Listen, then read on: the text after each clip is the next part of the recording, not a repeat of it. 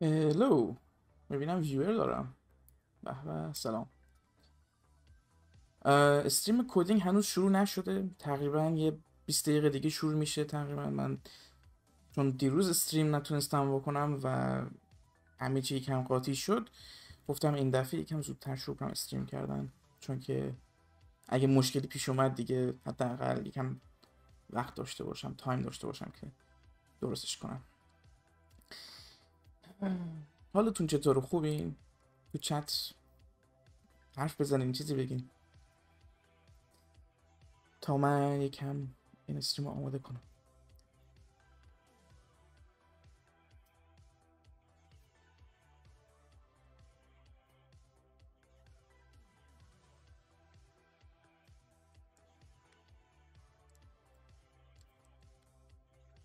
دست خطم افتضاحست. سی لینوکس. سلام، شما کی تا کی استریم میکنید؟ الان چند ماهه که دارم استریم میکنم، دقیقا نمیدونم کی شروع کردم. فکر کنم میتونیم ببینیم تو یوتیوب هم هست. youtube.com سرچ میزنم. به به، ممنون. یوتیوب مارکش اینا هیچ کدوم من نیستم. فکر کنم این شاید من باشم.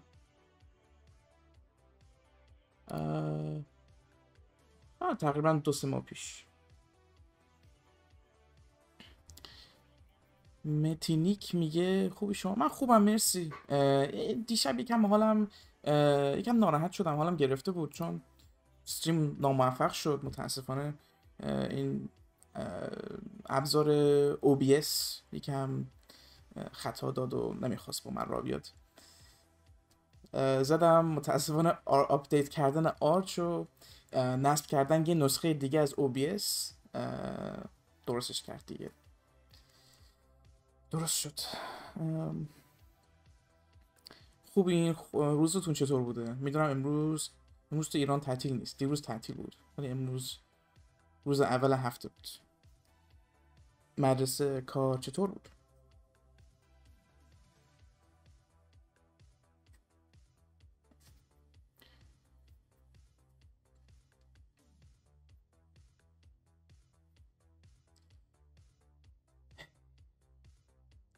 این رو نوشتیم.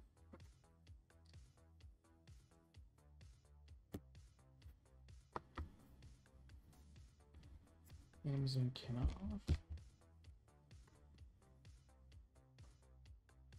امیدوارم ولوم آهنگ زیاد یا کم نباشه.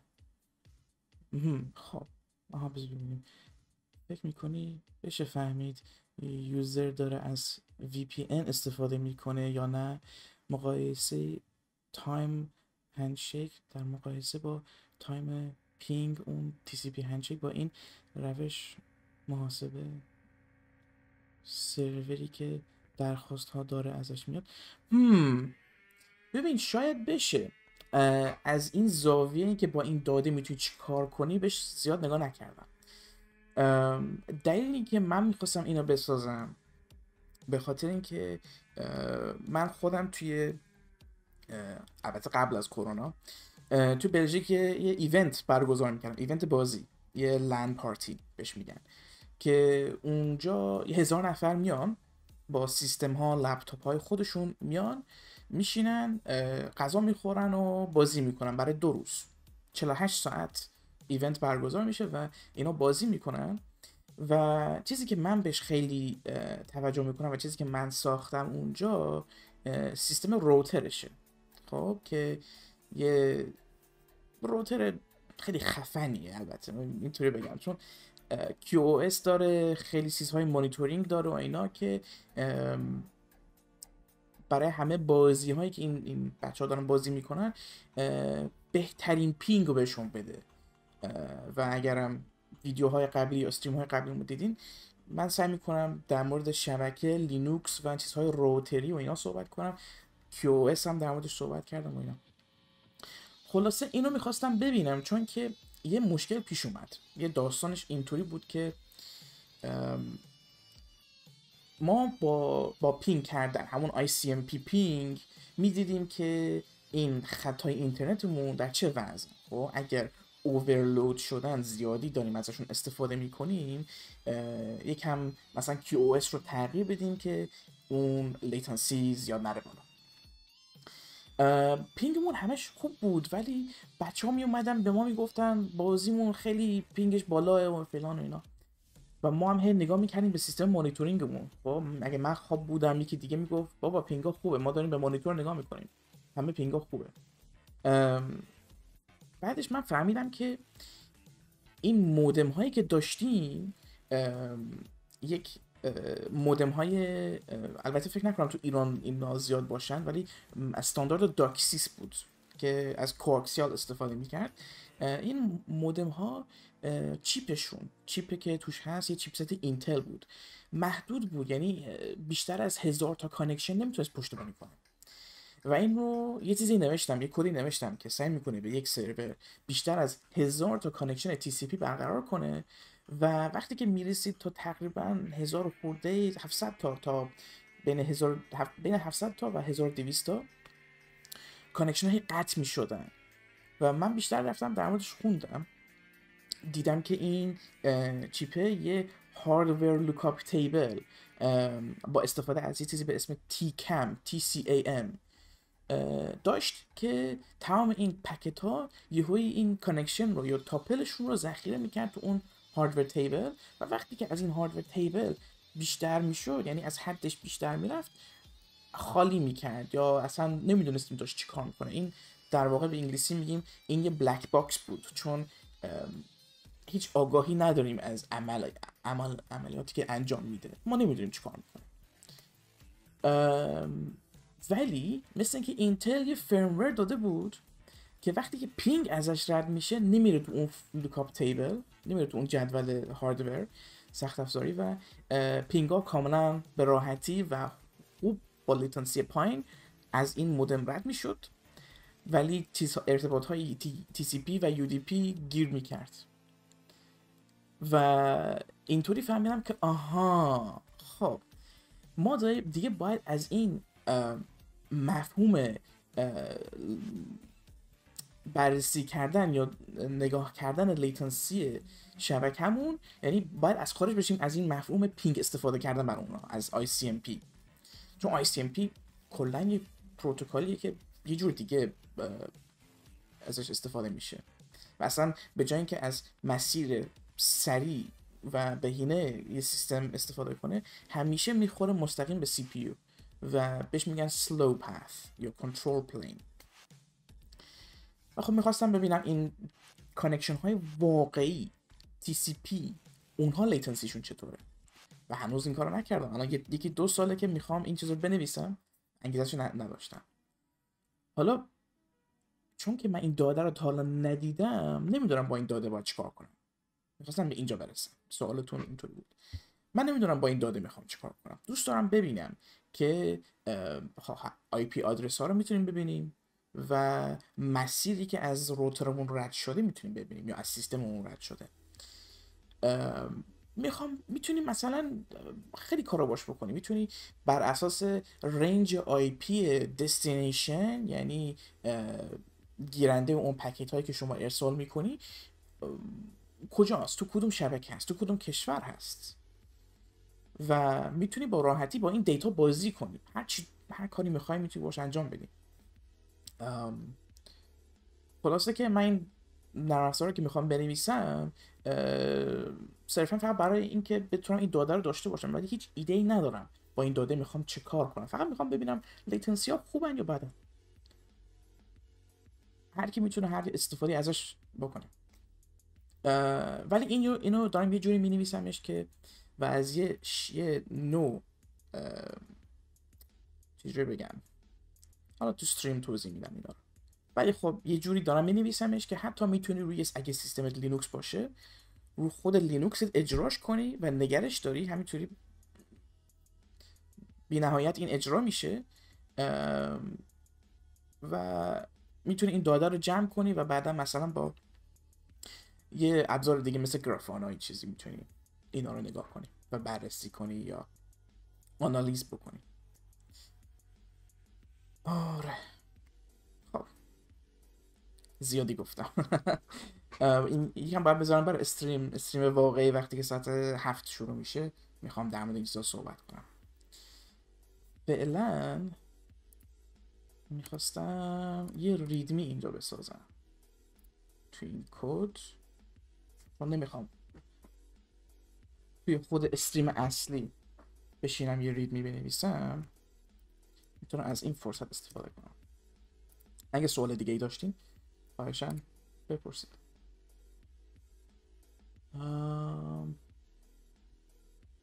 و از والیوم آهنگ گذاشتم، نمیدونم اگه صداش میاد.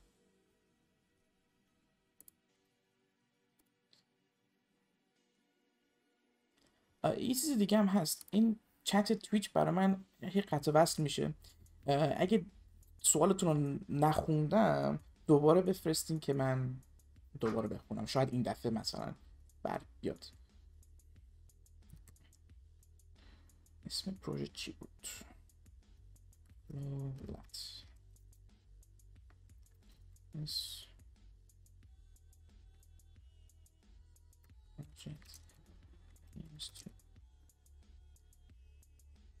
This project aims to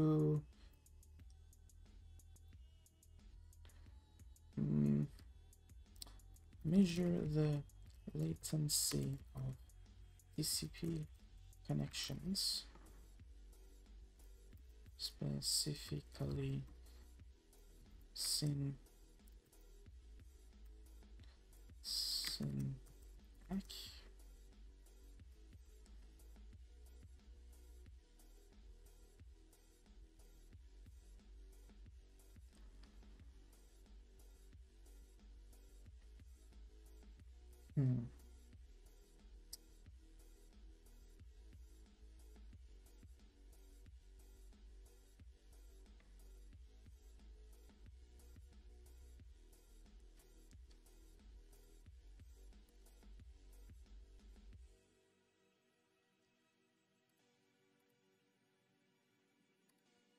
دیگه چی بنویسیم؟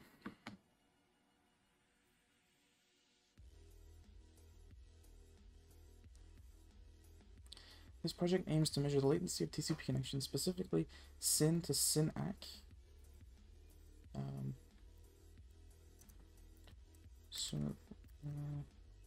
چی بنویسیم؟ Project aims to measure TCP latency of TCP connections.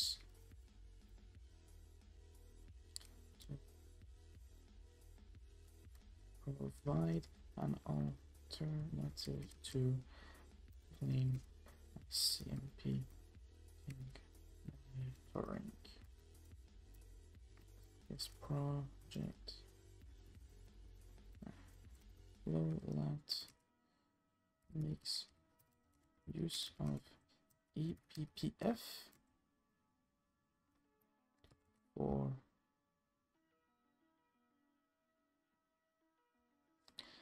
identifying packets on ingress and egress of the Linux networking stack. فعلا همین کافیه فکر کنم. یکم ورد رپش کنم.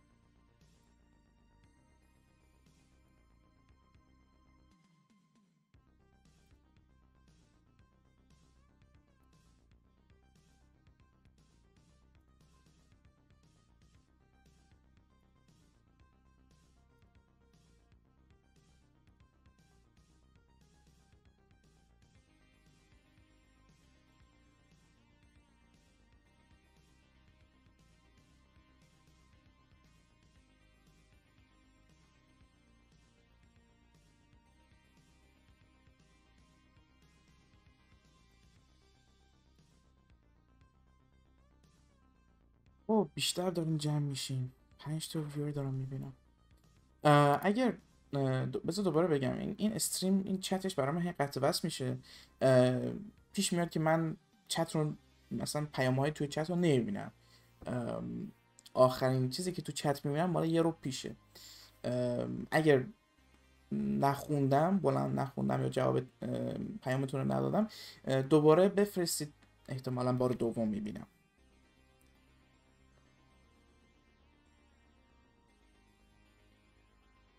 یکی از دوستام یه چیزی که تو چت بود که نتونستم بخونم برام فرستاده، میگه جناب عذر میخوام، من زیاد توی نتورک رشته ندارم. بنده میخواستم توی زبان سی سوکت بنویسم که دو مسیر رو طی کنه و متصل بشه به سروری که مد نظرمه. چجور میتونم یه سوکت هم برای این من سوکت خام برای این منظور بنویسم؟ خب شاید توی استریم دیگه در مورد سوکت پروگرامینگ صحبت کنم. این دفعه در مورد سوکت ها متاسفانه صحبت نمی کنم. ولی خب چیز جالبیه سوکت کلا. توی سیستم عامل ها تنها راهی که میتونی یه ارتباط شبکه برقرار کنی با همون سوکته. سوکت در واقع مثل یه لوله میمونه که از وقتی که برقرار میکنی یک پایپ، یه لوله ایجاد میکنه که میتونی بایت بنویسی بهش، مثل یه فایل توی برنامه نویسی، و میتونی بهش بنویسی و میتونی ازش بخونی و اینا معمولا دو طرف هست. حالا یه سوکت که گفتیم که دو مسیر رو طی کنه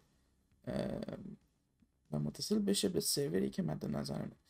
دو مسیر، منظور دو مسیر من نمیدونم چیه، ولی خب شاید توی استریم دیگه سوکت پروگرامی بهتون نشون دادم و شاید جواب سوالتون اون موقع پیش اومد.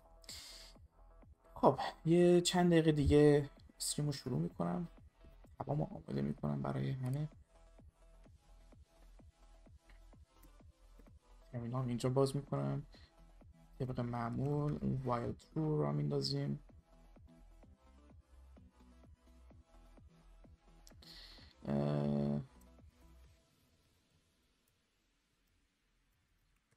programming stream number 2 eBPF Golang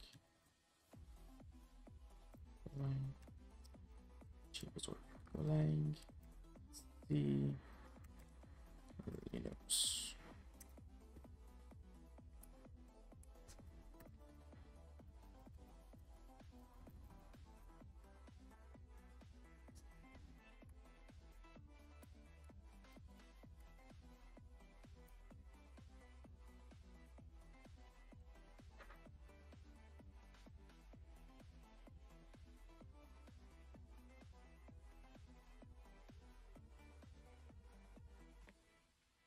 خب اوکی، یکی دو دقیقه دیگه شروع میکنیم.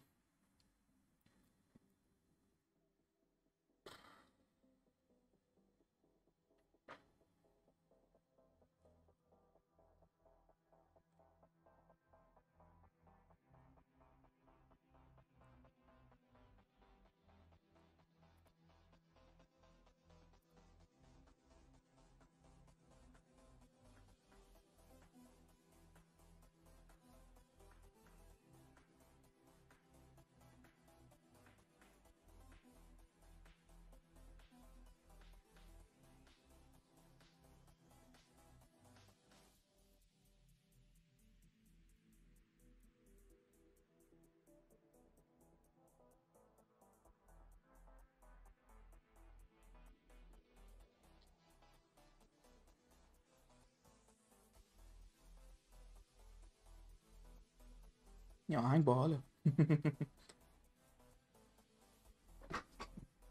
امیدوارم دیگه این دفعه با آهنگ کمتر اضطراب داشته باشم و بتونم راحت‌تر صحبت کنم، و اگرم پیش اومد که کم حرف میزنم، خب صدای آهنگم هست. خب دیگه به نظرم الان شروع کنیم دیگه. آره شروع کنیم. خب این استریم کدینگ دومه. من اسمم مارک پش. من شروع کردم از هفته پیش استریم کردن در مورد کد زدن و کد زدن با گولنگ، سی، eBPF و لینوکس. دفعه قبل که استریم کردم یه پروژه گولنگ شروع کردیم و کار خاصی نکرده بودیم، یکم گیر کرده بودیم، ولی خب یه پروژه شروع کردیم با گولنگ، گو ماجولز و یه کد خیلی ساده نوشتیم که میتونه بعضی از قسمت‌های هدر یک TCP پکت رو میتونه هش بکنه و هدفمون این بود که این هش بتونه یک پکت TCP که IP هاش جابجا باشه رو بتونه تشخیص بده و بدونه که جزء یک فلو یا کانکشن یا ارتباط هستن قرار میگیرن. این دفعه حالا که اون کد رو نوشتم و بعد از استریم رفتم یکم کد تمیزش کردم، ولی همون مفهومه، همون کد. یه تست هم نوشتم، CI/CD براش گذاشتم و پوشش کردم به گیت هاب. میتونید تو گیت هاب هم پیداش کنین. الان لینک گیت هاب هم میذارم توی تو چت و گیت هاب هم فکر کنم این باشه. آره، لینک گیت هاب هم الان میذارمش توی چت برای اینکه همه ببینند. خواهشاً اگر تو این استریم سوالی چیزی داشتین تو چت بپرسین. گهگداری این چت قطع وصل میشه، اگر ندیدم دوباره بپرسید و شاید برگشت. من گهگداری دیگه این ویندو رو ریفرشش میکنم، پیام ها میاد بالا. خب حالا این استریم میخوایم چیکار کنیم؟ این استریم میخوام یه مفهوم دیگه بهتون نشون بدم.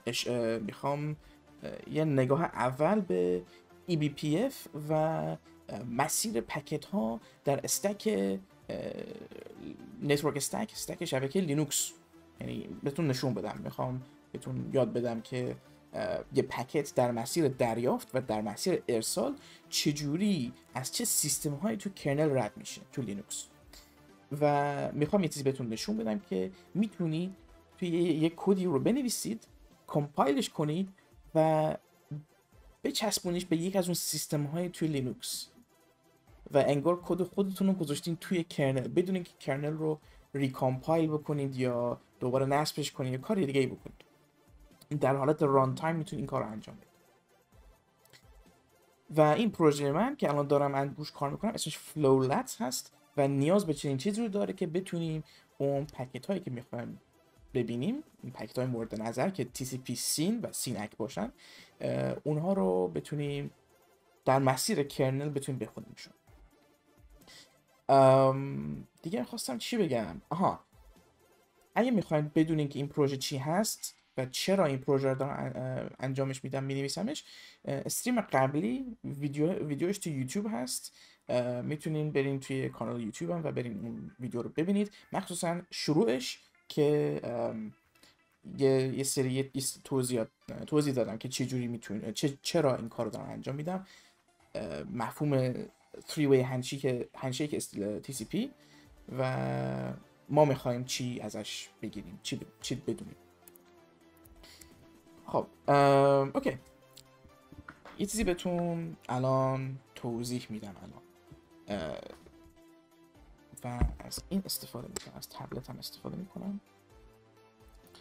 یه لحظه صبر کنید، اینجا هم کلیرش میکنم. خب فرض کن که ما یه سیستم لینوکس داریم، یک کرنل و یه یوزر سپیس هست. خب و این میگیم لینوکسمونه و یه خط میکشیم اینجا میگیم که این یوزر سپیس هست و این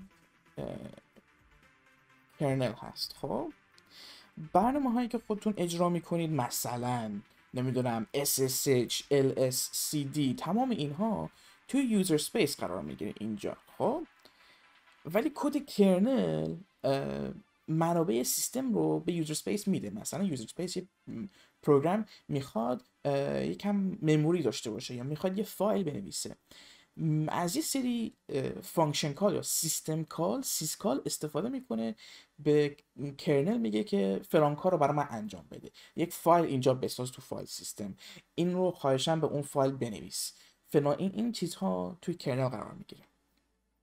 حالا ما میخوایم با تو این کلا تو این کرنل اسپیس کار کنیم و یه سری داده رو خروجی از کرنل اسپیس بدیم به یوزر اسپیس. خب پس فعلا بذار فقط به این کرنل اسپیس نگاه کنیم، چون این استریم میخوام یه چیزی مخصوص به کرنل بهتون نشون بدم. خب این کرنل رو یکم زومین میکنیم، حتی اینجا بکشیم، این یکم زومین میکنیم و میگیم که خب ما یه کارت شبکه داریم. خب و این رو این شکلی میکشم، اسمش رو میذارم ETH0. خب این کارت شبکه داریم و پکت از اینجا میره تو و میاد بیرون. خب یعنی رفت و آمد دارم پکت های شبکه. حالا تو این کرنل ما اینجا میذاریم، واو دست خطم خیلی افتضاح شد، اینجا میگیم کرنل. خب این پکت ها توی کرنل یه سری ساب سیستم رد میشه و بعدش میاد بیرون.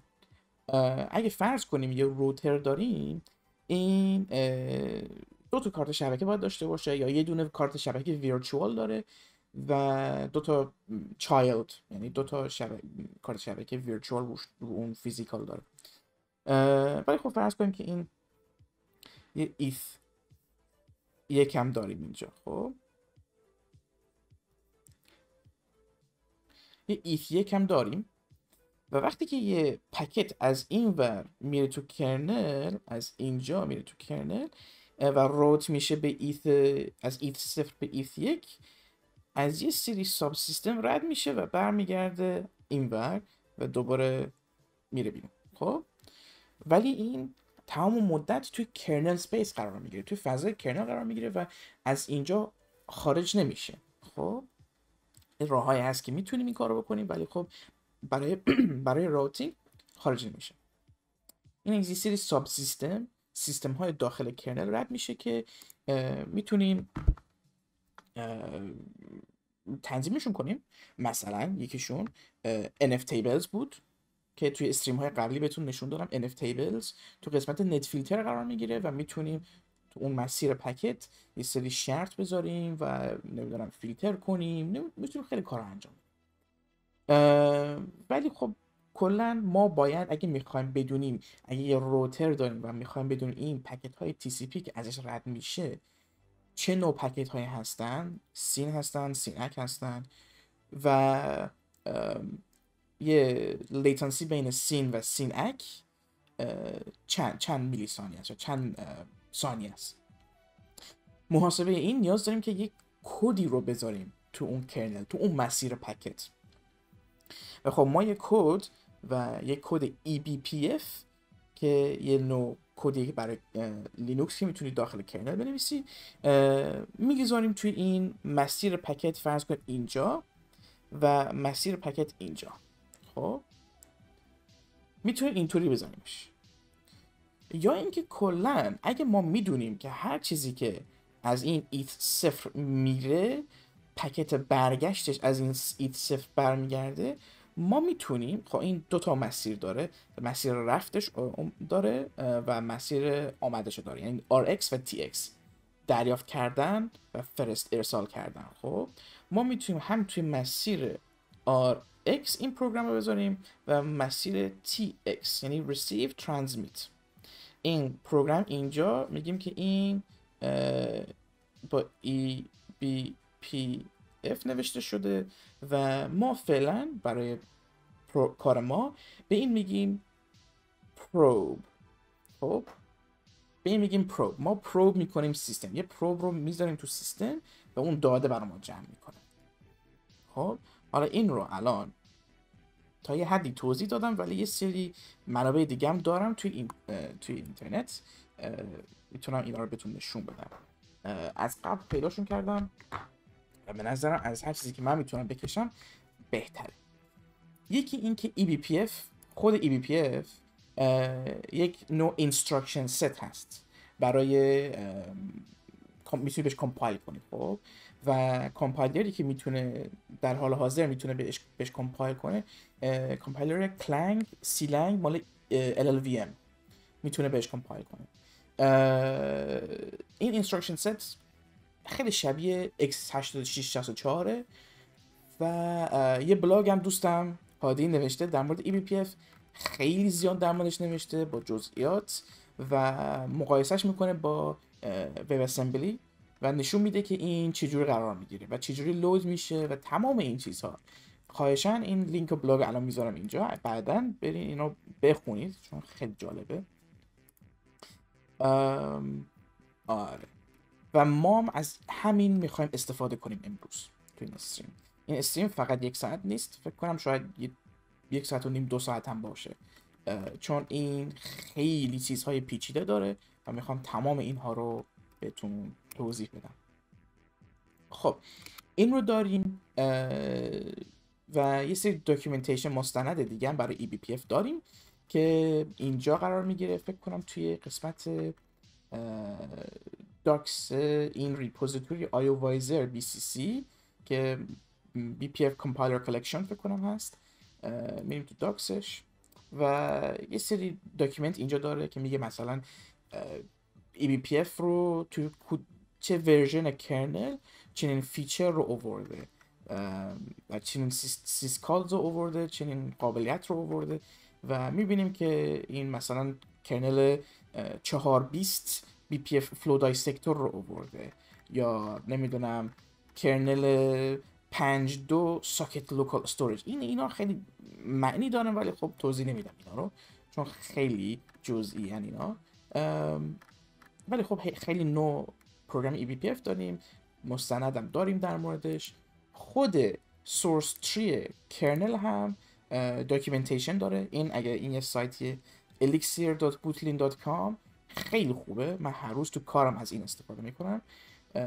میتونم برم سورس کرنل هر نسخه رو ببینم. اینجا مثلا توی نسخه 5.10.9 هستم و رفتم تو پوش داکیومنتیشن، اینجا هم یه BPF داره و میتونم این داکیومنتیشن رو بخونم مثلا. ولی خب این زیاد داکیومنتیشن این طرف داره و دیگه حرفی دیگه ندارم. میتونیم بریم تو نتورکینگ مثلا.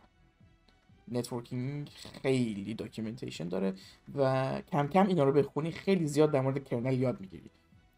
خیلی جالبه. دیگه مثلا این TC Actions فکر کنم نه این ربطی نداره. به هر حال خیلی داکیومنتیشن اینجا وجود داره. سیلیوم یه پروژه برای کوبرنتیز و نتورکینگ تو کوبرنتیز و خودشون هم یه داکیومنتیشن و یه متن خیلی بزرگ در مورد BPF مخصوصا XDP و نوع پروگرامی که ما میخوایم استفاده کنیم TC. خیلی چیز زیاد داره، اصلا میتونیم اسکرول کنیم زیاد و با جزئیات و کلی سورس هم داره این پایین. خب میخواستم دیگه یه چیز دیگه میخواستم بهتون بگم. این یه نمودار من پیداش کردم توی گوگل ایمیجز، این توییتری که ازش اومده.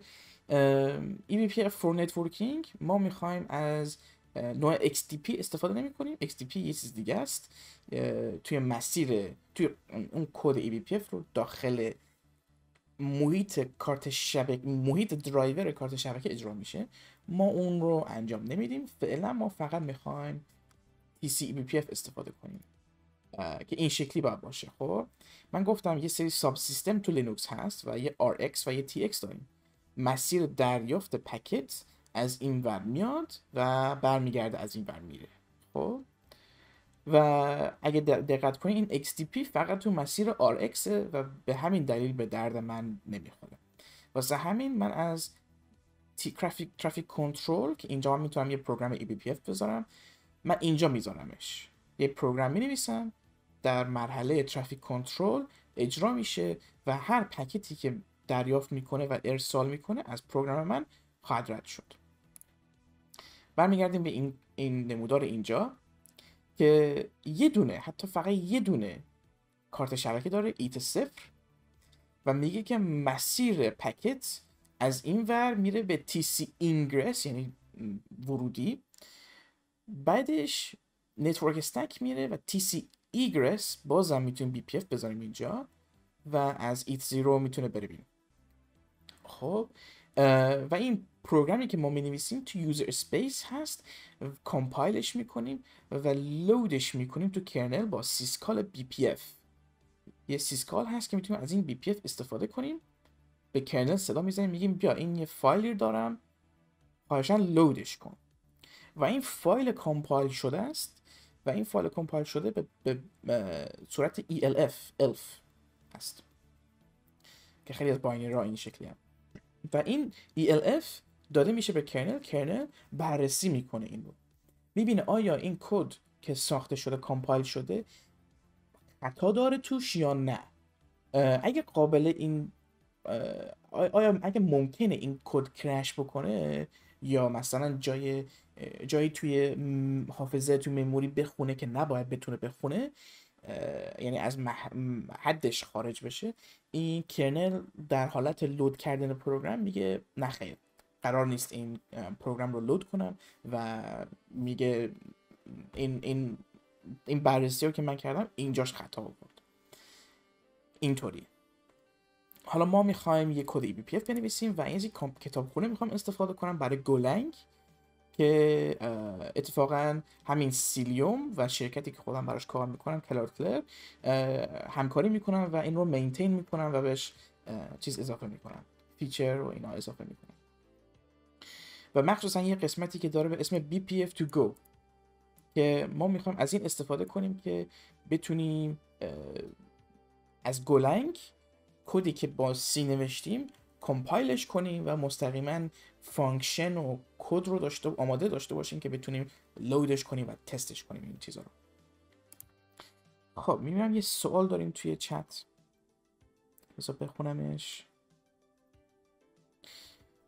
میگه eBPF چیه؟ میتونیم همین کار رو یکم قاطی شده. تفاوت روش با NFQ با eBPF چیه؟ میتونیم همین کار رو انجام بدیم.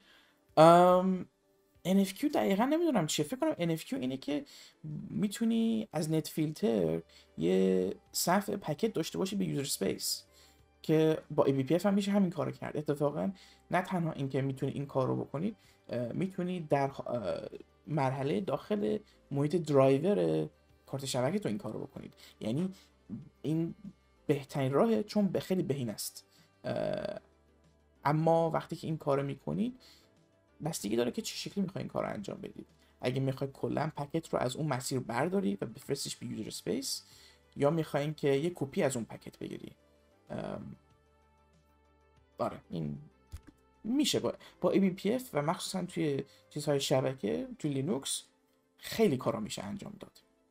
ما تو این پروگرامی که میخوایم بنویسیم تازه میخوایم یه کار خیلی کوچولو و ریز انجام بدیم، فقط میخوایم پکت رو بخونیم همین، ولی میتونی پکت رو مثلا تغییرش بدی، میتونی خیلی کارا باش بکنی.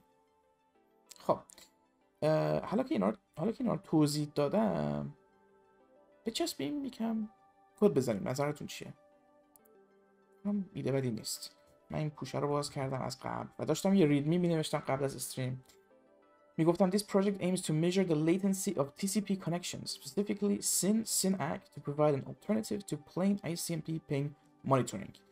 Flowlat makes use of eBPF for identifying packets on ingress and egress of the Linux networking stack.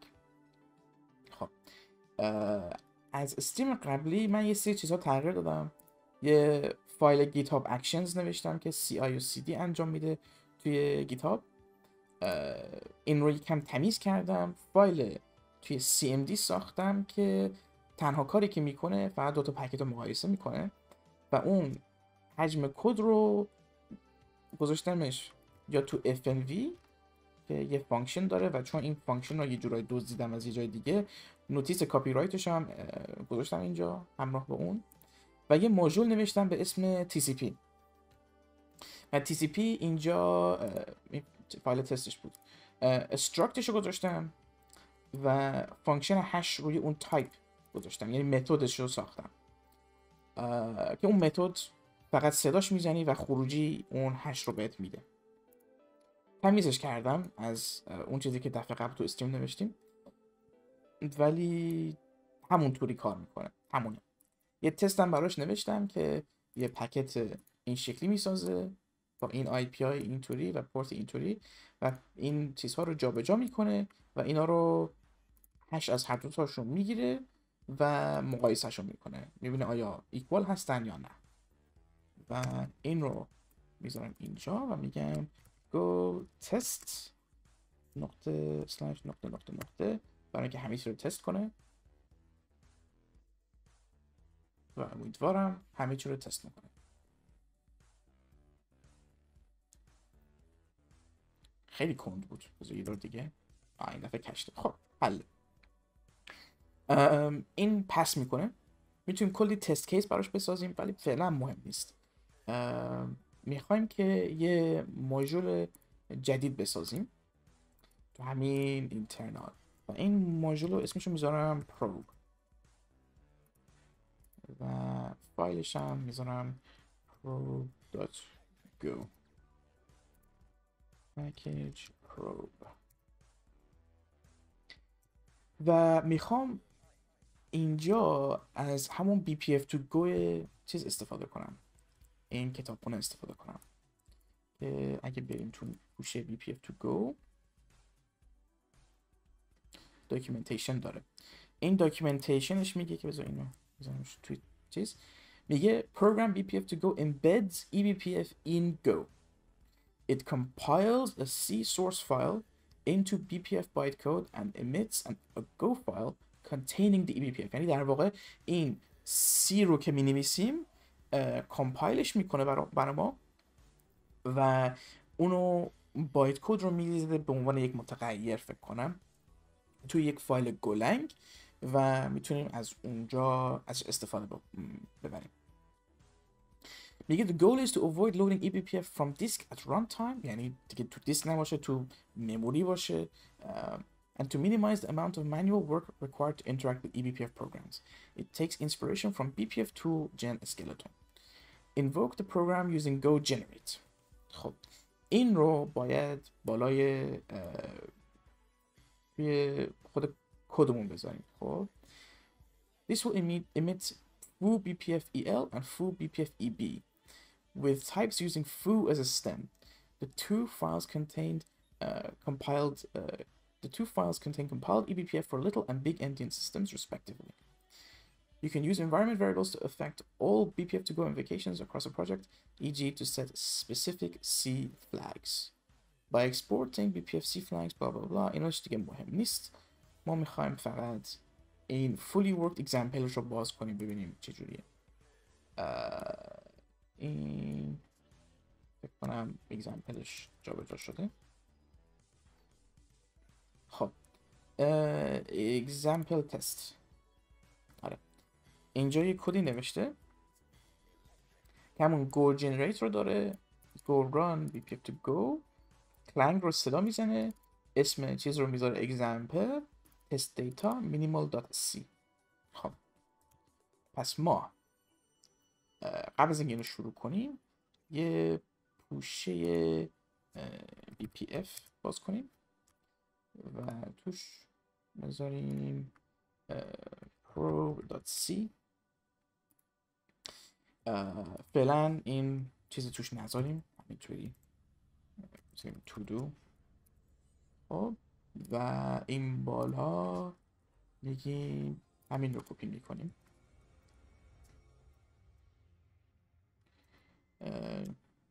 میگیم از این فایل که توی probe اینترنال هست بکنم دوباره باید بیاد بالا و بعدش بره توی BPF و بعدش probe.c رو کامپایل کنه و اسم اینو میذاریم probe ببینیم چی میشه.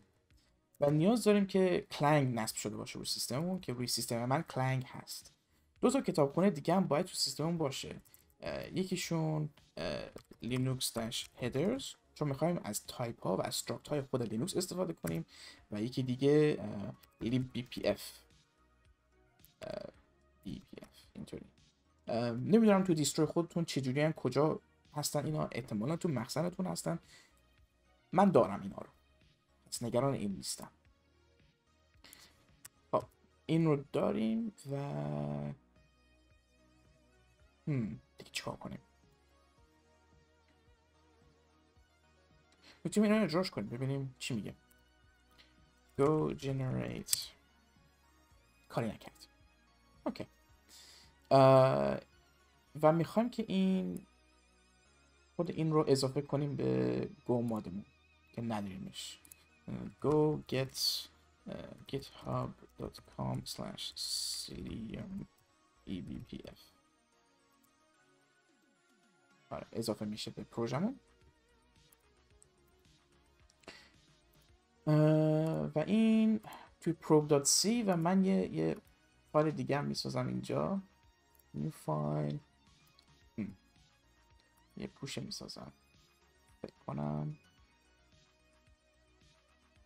همون یه new file میسازیم میگیم common.pitch یه هیدر میسازم اینجا که چیزهایی که آتاشقالا رو میریزیم توی این هیدر بعدش خود اصل کد میره توی این probe.c. میخواستم یه چیز دیگه هم بهتون نشون بدم. اگر یه نمونه کد eBPF میخواین تو خود سلف تست کرنل وجود داره. بذار برم یکم بالاتر و فکر کنم کجا باشه توی خود کرنل یادم نمیاد. به هر حال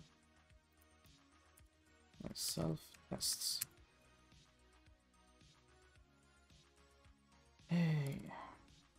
XTP بزنیم.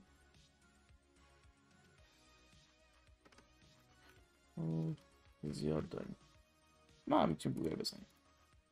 kernel BPF self tests. تو tools بود. تو tools testing. میتونیم بریم.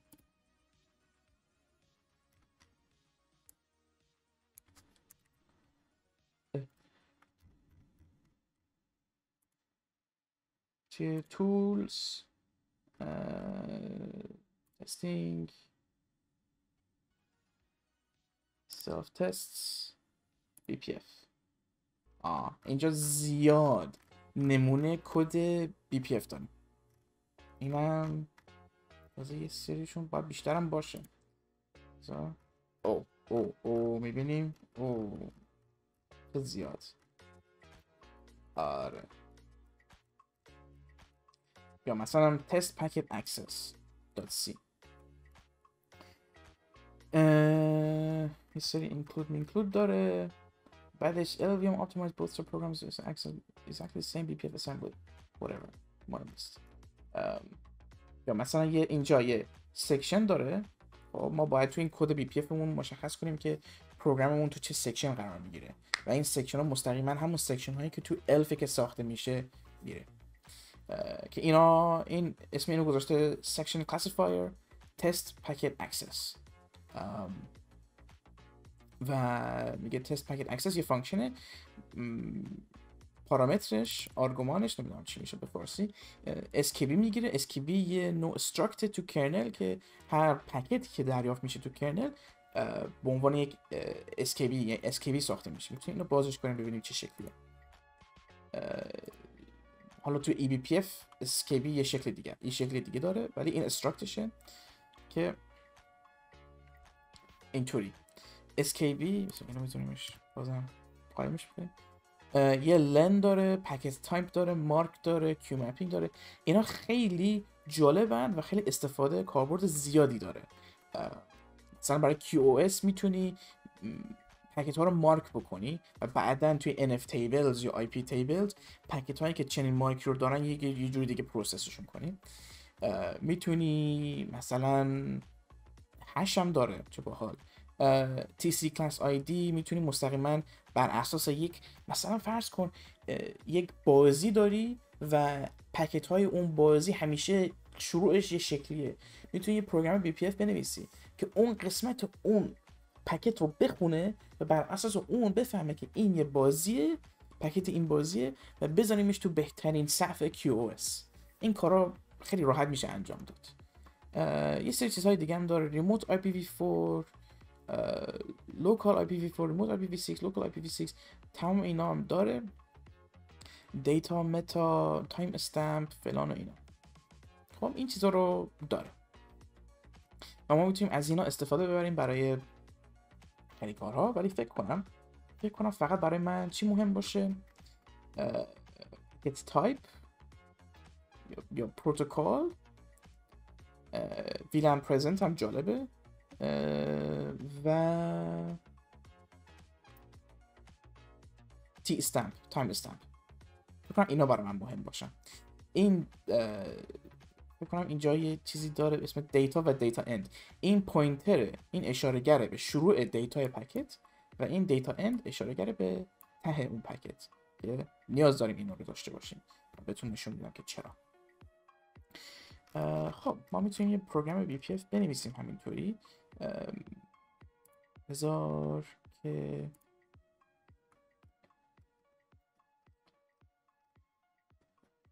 این پروگرامی که داشتیم نگاه میکردیم میگه section classifier. ما با همین شروع میکنیم. خب میگیم section classifier و بعدش یه فانکشن میسازیم، میگیم int probe و این probe چی میگیره؟ یه struct که تایپش چی باید باشه؟ skbuff. خب skbuff و اینو میذاریم که فقط یه پوینتر به skb باشه. این داره به ما خطا میده، میگه unnamed parameters not allowed when body is present، فلان اینا با ما مشکل داره. خب این مشکل ها رو یکم رفعشون کنیم. بذار فعلا return 0 بزنیم و این داره به ما میگه مشکل دارم. بذار اینم نمیدونم چرا این فرمترش این شکلی داره میشه، مهم نیست. برای اینکه اینو حلش کنیم چند تا include نیاز داریم این بالا. خب اول اینکه فکر کنم باید include چی؟ BPF آره BPF بعدش BPF underscore helpers.h. آها درست شد. میبینید اینجا قرمزیش رفت. از یکم زومین هم میکنم، کم زومین میکنم روی کد که قابل دیدن باشه. او زیادی از حد. سوالی چیزی دارید قبل از اینکه ادامه بدم؟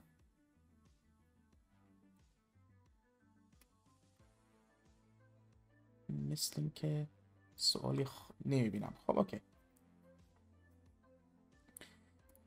این رو عوضش میکنیم، میذاریم classifier probe. خب حالا توی این فانکشن چی میگیم؟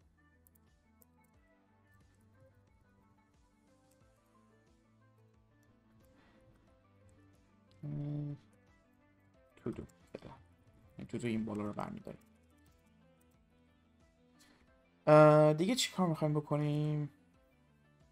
خب این پکت رو داریم و ما میتونیم همین الان این پکت رو، الان که یک کد چیز eBPF نوشتیم، میتونیم حتی یه فانکشن رو هم صدا بزنیم. میتونیم بگیم فکر کنم یه BPF print k داریم که اتفاقا یه مکروه که میتونیم اینجا مثلا بگیم hello world I have a packet و تهش هم اینو میذاریم و این باید قابل کامپایل باشه. خب میتونیم از همین go generate که ما ساختیم این رو کامپایلش کنیم. بذار حالا این چیز رو که بیاریم آوردیم بالا، این زومش هم میکنم. go generate. اینطوری باشه. اوکی خب اینا خطاهای کلنگ هستن. اتفاقا بذار چند تا وارنینگ هایی که من با کلنگ، یعنی از کلنگ خوشم میاد استفاده میکنم، اینا رو هم اضافه کنم به این. چی بودن؟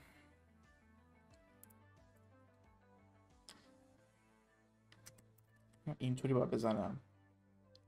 یکی این که میخوام بهترین اپتیمایزیشن رو داشته باشم، میخوام تمام وارنینگ ها رو بگیرم و ارور ها رو هم میخوام بگیرم و اینو برش میدارم فعلا. تمام ارور ها رو میخوام و معمولا یه چیزی که گیر میکنه برای چیزهای eBPF no dash address چی بود of packed member، فکر کنم این بود. حالا اگه چیز شد خطا به ما میده، اشکال نداره. خب اینو دوباره برمیداریم، دوباره ران میکنیم. 20 تا ارور داریم. اوکی ارور رو ببینیم چیه. میگه این تایپ ها رو نمیشناسیم. آها خب این تایپ ها فکر کنم تو خود چیز هستن، تو خود کرنل هستن و این یا اصلا اگه تو خود کرنل نیستن توی چیزهای دیگه هستن، توی لایبرری های دیگه هستن. احتمالا من باید این بالا hashtag include std int فکر کنم اینو باید بزنم و دوباره اینو میاریم بالا و دوباره go generate میزنیم. همون تعداد مشکلات، اشکال نداره. hashtag include std lib فکر کنم اینم نیاز هست و چیزهای دیگه هم که میتونیم بگیریم از خود لینوکس میتونیم چیز بگیریم که خود BPF. بازم از لینوکس چی میخوایم؟ یه چیز BPF دیگه هم داشت، BPF common. این رو میگیریم. فکر کنم همین کافیه دیگه. فکر کنم اینا دیگه بیشتر خطا رو باید ببره. آره ببین خطا رو کاملا برد. فکر کنم این همون std lib بود که اینو برداشت. این تایپ ها رو نمیشناخت. خب یعنی این چی کار کرد؟ این الان یک گو جنریت که ما زدیم این کد رو کامپایل کرد و یه سری فایل برای ما ساخت تو این پروب. توی پروب یه سری code generated by BPF to go میبینیم. do not edit package probe و میبینیم که کد ساخته برای ما، یه سری فانکشن و اینا ساخته برای ما. ما میتونیم از اینا استفاده کنیم برای اینکه این کد eBPF رو استفاده کنیم. اگر از BPF to go استفاده نکنید خودتون مجبورین این فانکشن هایی که میبینید رو خودتون تو کد بنویسید یا ازشون استفاده کنید. یعنی مثلا این new probe specs رو و تمام این کد برای هندل کردن این چیزها رو دستی باید خودت بنویسید. این BPF to go یکی از همکارام اتفاقا نوشتتش و هنوز داره روش کار میکنه و داره بهترش هم میکنه. این خیلی کارمون رو آسون میکنه و راحت میکنه. یا مثلا این خود بایت کد پروگرام BPF مونه. این بایت کده، این خود کد کامپایل شده است که اینجا ریخته. حالا دو تا فایل ساخته، یکیشون BPF EB و یکیشون BPF EL برای NDNS های متفاوت. یا ما از این BPF EL استفاده میکنیم چون سیستممون AMD64. خب و این در واقع میشه جزء لایبرری که ما میخوایم ازش استفاده کنیم توی جاهای دیگه تو کد. خب این go generate یه پروگرام هم ساخته و میتونیم از این استفاده کنیم برای اینکه کد رو این BPF رو لودش کنیم تو کرنل و ببینیم آیا کرنل قبولش میکنه یا نه. که این چند تا راههای متفاوت داره و میخوایم از اون کتابخونه استفاده کنیم. این کد رو نگاه میکنیم. خب یه استراکت ساخته که پروگرام پروب، پروگرام اسپک، خود پروب رو داره توش و میگه new probe specs. اسپسیفیکیشن برای این پروب ما ساخته و اینجا از load collection spec from reader. متاسفانه این کد جنریشن مستند نداره ولی تو نسخه بعدی این کتاب کنه مستندم براش میاد. میتونیم ببینیم دقیقا اینا چی کار میکنه و چون خودم تو کارم از اینها استفاده میکنم و پروژه های شخصی دیگه دارم که از این استفاده میشه، میتونم بهتون نشون بدم که چجوری از اینا استفاده کنیم. ما میخوایم از این فانکشن نیو پروب اسپکس استفاده کنیم و بریم تو همین پروب یه فانکشن جدید بسازیم، مثلا فانک لود. خب و تو این فانک لود معمولا یه ارور مثلا ریترن میدیم و تهش هم بذاریم ریترن نیل، چون معمولا ته فانکشن خطا نمیدیم. خب این نیو پروب اسپکس رو میخواستیم صدا بزنیم و این نیو پروب اسپکس به ما چی میده؟ پروب اسپکس و ارور. خب بگیم پروب اسپکس ارور. آره و طبق گولنگ if error is not equal to nil return nil. من باید برای این یه مکرو بنویسم که دیگه نیاز نباشه هی تایپش کنم. خب میگه پروب اسپکس هنوز استفادهش نکردیم. ببینیم این پروب اسپکس توش چی داره. خب با این اینتلیسنس وی اس کد میتونیم ببینیم این تایپ چی توش هست. پروگرام پروب داریم، کلکشن اسپک داریم، کاپی، لود، attach name type. این پروگرام پروب میبینید تایپش پروگرام اسپکه. این اسپسیفیکیشن خود پروگرامی که میخوایم ازش استفاده کنیم و میتونیم با این یه پروگرام رو بیاریم بالا. کلا میتونیم لود کنیم این eBPF پروگرام رو. پس چرا این کار رو کل اسپسیفیکیشن رو لود میکنیم و یه احتمالا یه ارور هم به ما میده. گفت probe objects، پس میتونیم objects و error equals to that. آره بازم if error is not equal to nil return error. حالا این OBJS چی توش داره؟ OBJS program probe attach verifier log اینا داره توش. خب و ما میتونیم کلا اینو لودش کنیم و میتونیم مثلا تست هم بگیریم ازش. اینطوری میتونیم کلا این فانکشن رو تغییرش بدیم که این رو به ما ریترن بده. خب اینطوری که تایپش چی بود؟ فکر کنم یه پوینتر بدیم به تایپ OBJS که چی بود؟ probe objects. probe type probe objects error و اینجا return nil error. یادمون رفت اونجا این چیزو بزنیم nil error.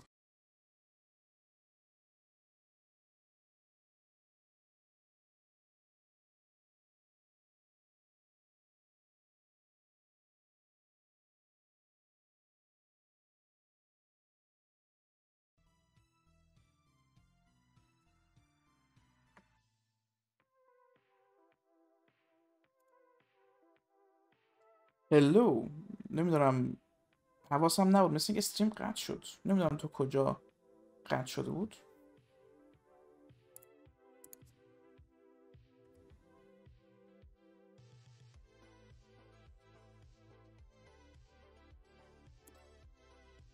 صدامونو دارید؟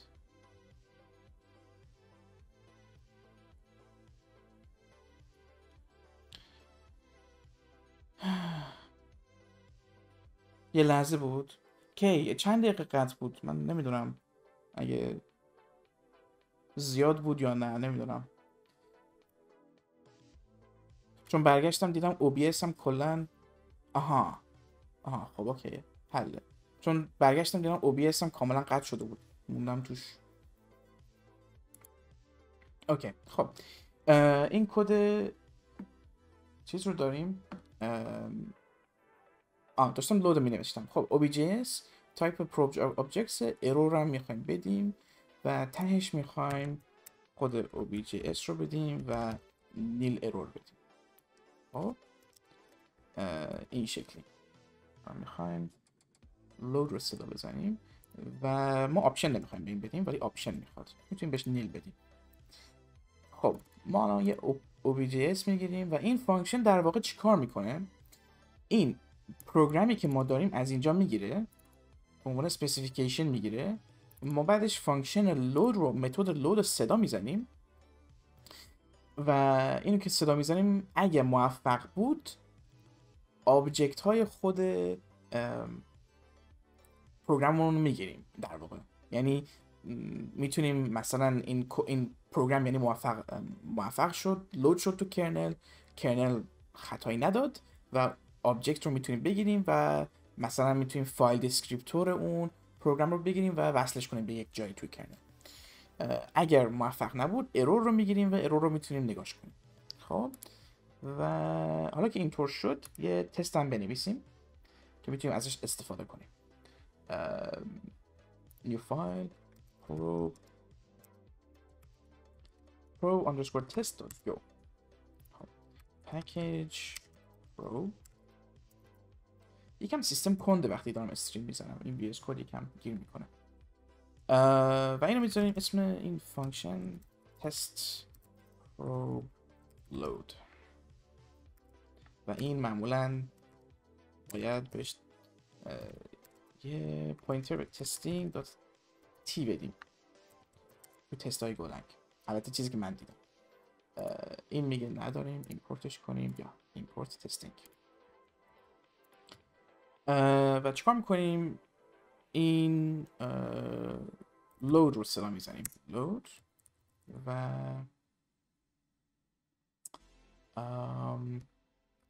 objects رو داریم میگیریم ازش، error رو داریم میگیریم ازش و میخوایم که معمولا تو تستا من از پکیج require دوست دارم استفاده کنم. require dot no error t رو بهش میدیم، object error بهش میدیم و این مستقیما میره اون پکیج require رو اضافه میکنه به چیز objects. اگر objects چیز بود، من کلا تو این تست نمیخوایم کاری با objects انجام بدیم.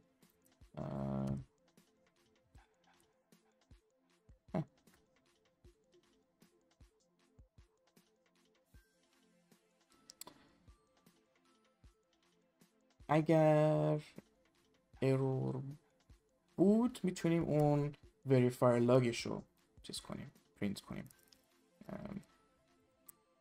t.log objs dot verifier log. آره. یعنی اگه این ارور بود فکر کنم این لاگ تست رو خروجی به ما میده و اون لاگ کرنل رو به ما میده اگه خطایی چیزی بود. خب و حالا این رو برمیداریم دوباره گو جنریت صدا میزنیم و بعدش فکر کنم باید با سودو اینو بزنم، سودو بعدش environment هم بهش میدم go test نقطه سه تا نقطه بعدش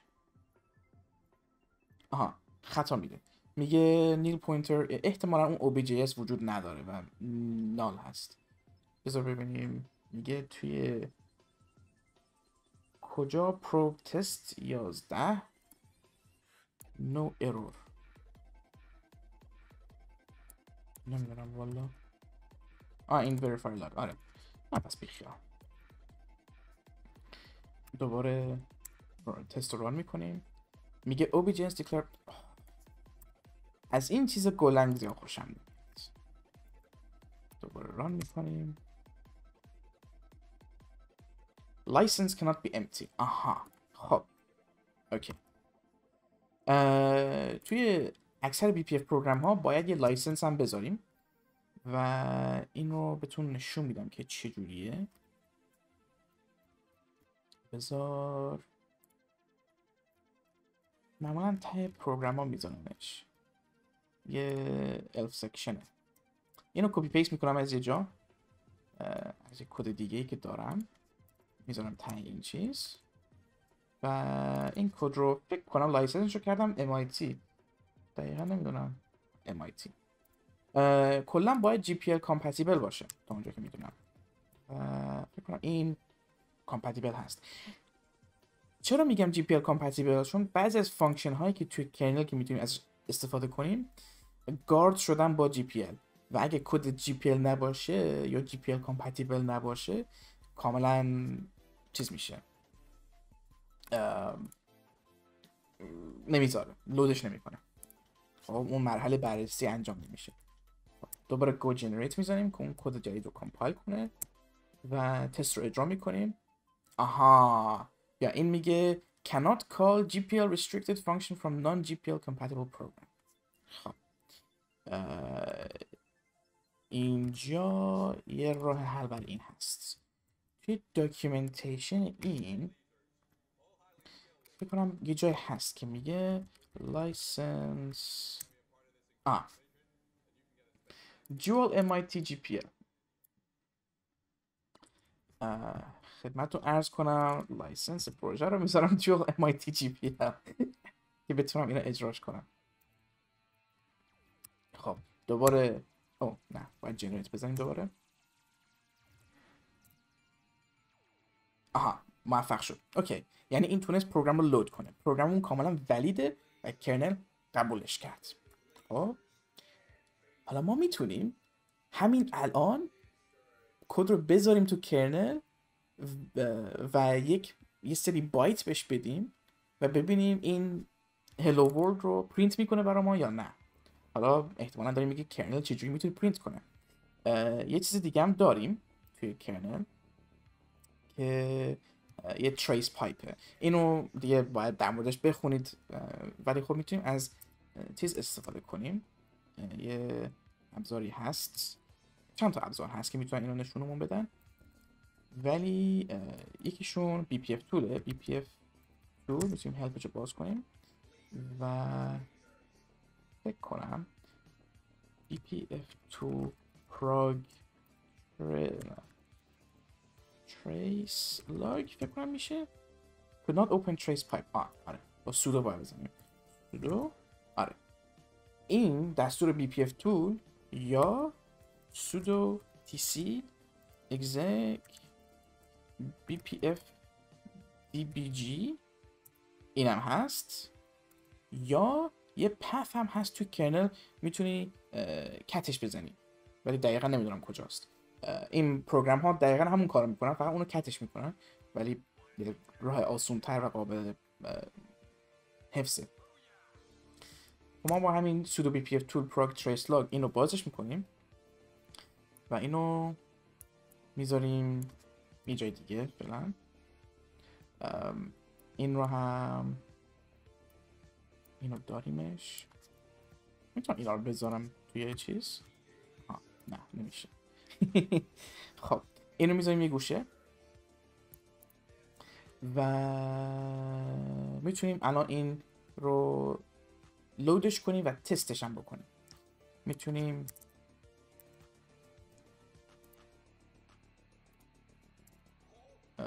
func test packets مثلا t testing.t obgs error functional load رو صدا میزنیم و اول اینکه require dot no error on error و اینجا obj js dot program probe dot میتونیم اینجا خیلی چیزا در مورد این پروگرام بگیریم الان، ولی فکر کنم یه تست. اینجا میگه test runs the program in the kernel with the given input and returns the value returned by the eBPF program. Outlen may be 0. Note, the kernel expects at least 14 bytes input for an Ethernet header for XTP and SKB programs. This function requires at least Linux 4.12. خب اوکی، یعنی ما میتونیم این تست رو صدا بزنیم با یه اینپوت و بعدش به ما یه ریترن کد میده، یه آوتپوت میده، یعنی اگر همون پکت رو تغییر داد آوتپوتش با اینپوتش فرق میکنه و ارور میده و همین تست رو صدا میزنیم.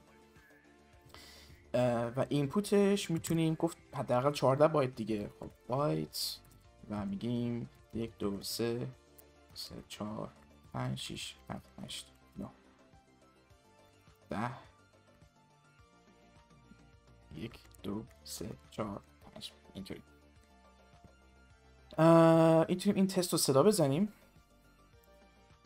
و یه سری چیز به ما داد. گفتش که یه ریترن کد میده ret، یه آوتپوت به ما میده out و یه ارور.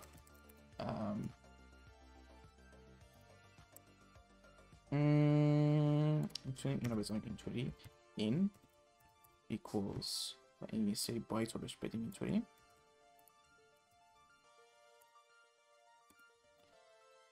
و اینو بزنیمش این و اول اینکه require dot equal require dot equal t. اول اینکه return کدمون رو چک کنیم. ما توی این پروگرام پروبمون گفتیم که توی پروگرام پروب C ما همیشه 0 رو داریم ریترن میکنیم فعلا. پس اگه داریم فقط 0 رو ریترن میکنیم، 0 رو داریم ریترن میکنیم، این ret باید 0 باشه قاعدتا. خب این required equal expected و actual میخواد. خب پس ما expected اون 0 و ret actual مون. بعدش require dot equal فکر کنم t و بعدش اینپوتمون و آوتپوتمون باید یکی باشه چون پکت رو تغییر ندادیم اینجا. پس در نتیجه میگیم expected in و actual out و اینا دو باید یکی باشن. و همون بالایش میذارم require dot no error t و error بهش میدم. خب حالا یه تست خیلی ساده نوشتیم برای این. بذار این تست رو لودش کنیم و رانش کنیم. پروبمون فکر نکنم تغییر داده باشیم ولی خب جنریت میزنیم بازم و گو تست رو میزنیم. ببینی؟ شاید ندیدیش. clear دوباره eBPF to pro trace log میزنیم و دوباره تستمون رو اجرا میکنیم. پروگرام اجرا شد. این توی کرنل اجرا شد. میبینید؟ BPF trace print k فانکشن توی اون پروگراممون خروجیش hello world I have a packet. این در واقع داریم از این حالت تستی داریم استفادهش میکنیم ولی موفق شدیم. یه پکت، این پکتش چیز خاصی نبود، یه سری بایت رندوم بود، اون چیزی که 1 2 3 نوشتم اون رو گذاشتیم به عنوان اینپوت اون پروگراممون و اون پروگراممون تو کرنل لود شده است. اون اینپوت رو دادیم به کرنل، دادیم به اون قسمت اون تست اون BPF پروگرام. اون BPF پروگرام اجرا شد و خروجی رو به ما داد و اون فانکشن هم صدا زد که ما میتونستیم تایید کنیم که این پروگرام تو کرنل اجرا شده. این خیلی خوبه، این بسیار خوبه. ما یه پروگرام BPF داریم تو کرنل کاملا موفق بود و لود شد ولی تست فیل داد. تست چرا؟ به خاطر اینکه این 0 uint32 0 باشه uint32 0 اینو میخوایم همه تست ها پس شد. خب حالا اون فریم ورک ما نیاز داریم برای این پروگراممون رو داریم. میتونیم این پروگرام رو ران کنیم تو کرنل، میتونیم تستشون کنیم، همه کار میشه کرد. پس یکم رو این BPF پروگراممون کار کنیم. همین که میتونه پرینت کنه خودش خیلیه. خب از همین پرینت کردنش استفاده میکنیم برای اینکه ببینیم آیا میتونه به ما بگه آیا این پکت TCP هست یا نیست، یا اگر سین هست یا سین پکت نیست. و چطور میتونیم این کارو بکنیم؟ میتونیم از گو پکت استفاده کنیم. گو پکت یه کتابخونه بود توی استریم قبلیمون نشون دادم که اون هشینگ فانکشن رو ازش گرفتیم. اینجا تو هیستوری هست گو پکت و داکیومنتیشن داره. خب میگه Go packet provides packet decoding for Go language. بذار اینو زومش کنم. Packet decoding for Go language. Go packet contains many sub-packages with additional functionality you may find useful, including layers, PCAP, PFring, AF packet, TCP assembly. You'll probably use this every time. This contains the logic built into Go packet for decoding packet protocols. Note that all example code below assumes that you have imported Go packet and Go packet layers. احتمالا ما هم با layers کار داریم. خب basic usage. Go packet takes in packet data as a slice of byte and decodes it into a packet with a non-zero number of layers. Each layer corresponds to a protocol within the bytes. Once a packet has been decoded, the layers of the packet can be requested from the packet. خب یعنی Go packet new packet میسازیم my packet data، میگیم که شروعش layers ایترنته و دیفالت دیکودر استفاده میکنیم و ما میتونیم از اون پکتی که ساخته TCP layer رو در بیاریم. ما نمیخوایم دیکود کنیم، ما میخوایم بسازیم. فکر کنم میتونیم بسازیم implementing your own decoder.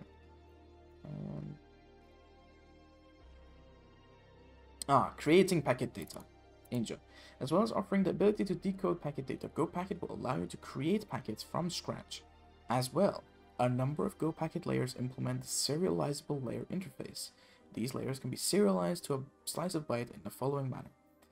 IP is reference to layers of IPv4. Structure میسازه. Buff, Go packet new serializable buffer. Options, whatever. Error IP serialized to buff opts. اوکی، پس فکر کنم نیازه که یه سری پکت تعریف کنیم و اینو بدیم به عنوان اینپوت توی پروگراممون. خب بذار یه پکیج جدید بسازیم. اینجا فولدر packets new file packets.go و packets import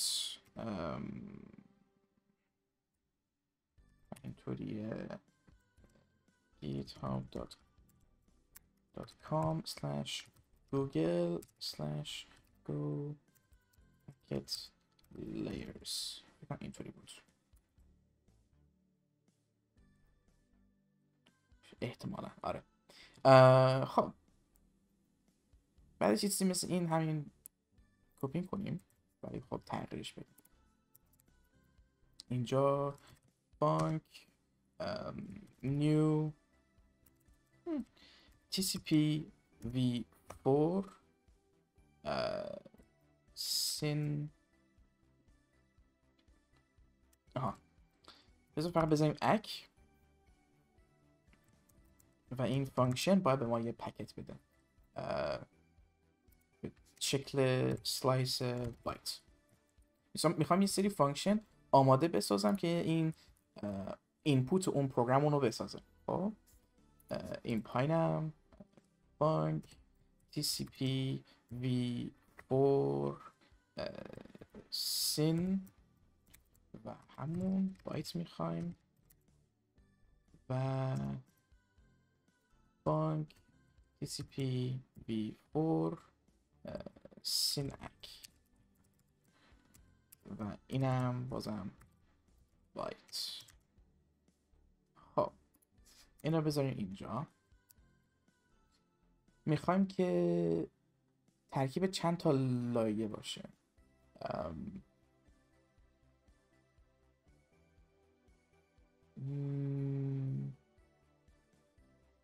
new serializable buffer. این بافر رو اول میسازیم این بالا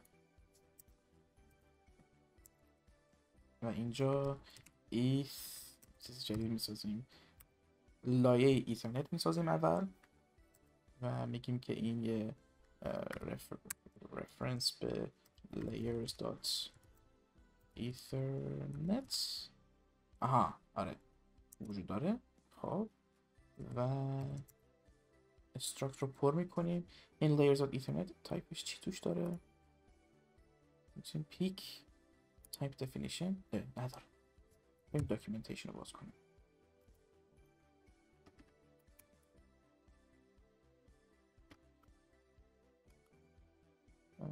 go packets documentation میره به go doc. بریم به این یکی بهتره. این سرچ میتونیم بزنیم ethernet نداره.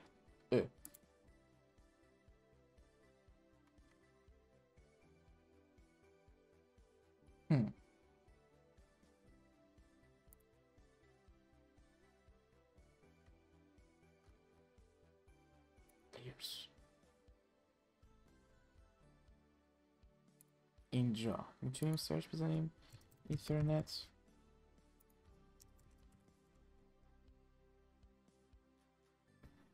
آره داریم ethernet base layer source mac test mac net.hardware adder. خب خیلی مهم نیست سورس و دستینیشن مکش چیه، ولی خب سورس مک چی بود؟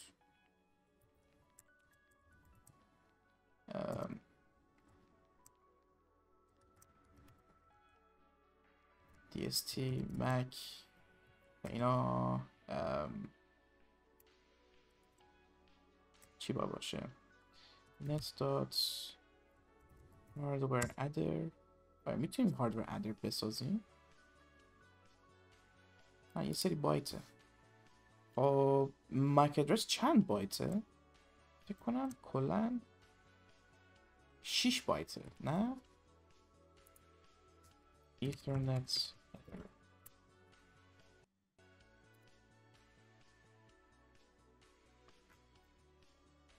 اوکی ایترنت فریم نمیگه. آها آره میگه این از اینجا به اینجاش ایترنت فریمه که ایترنت باید 14 بایت باشه. 6 آره 6 و 2 آره پس این 6 با این 6 میشه 12 با 2 میشه 14. این 4 تا برای ویلنه. ما ویلن نمیخوایم کار کنیم فعلا. خب ولی میخوایم که این ایتر تایپش درست باشه. هاردور ادر پس 0 1 2 3 4 5 این کافیه و net.hardware adder بگیم که این 5 4 3 2 1 و ether تایپش هم میخواستیم. ether تایپ توی documentation بود.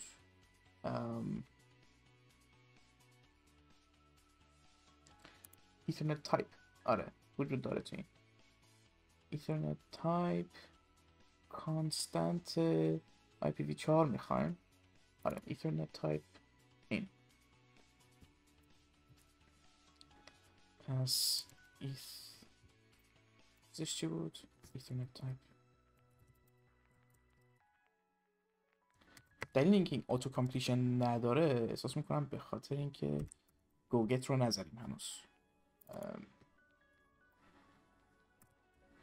go get github.com/google./go packets و layers هم باید بگیریم فکر کنم. اوکی اینا دوتا رو داریم الان. فکر کنم layers اوکی این موفق شد. خب ایف هم باید استفاده کنیم، آی پی هم باید تایپ دفینیشنش رو پست کنیم ببینیم الان جواب میده. آره اینا رو باید پر کنیم، ولی فکر نکنم واقعا نیاز باشه اینا رو پر کنیم، بقیهش صفر میشه. فقط نیازه که بذاریم پروتکلش چیه. سورس آی پی فلان، پروتکلش هم میذاریم layers.ip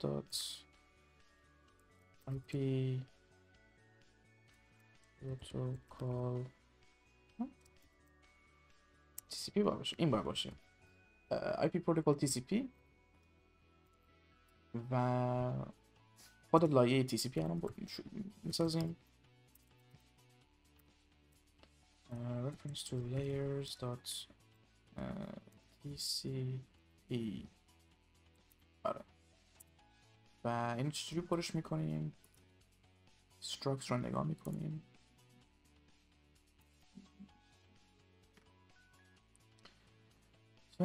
source port، dest port و اک و بقیهش میخوام صفر باشه. آره فقط میخوام همش صفر باشه، فقط میخوام source port و اکش چیز باشه.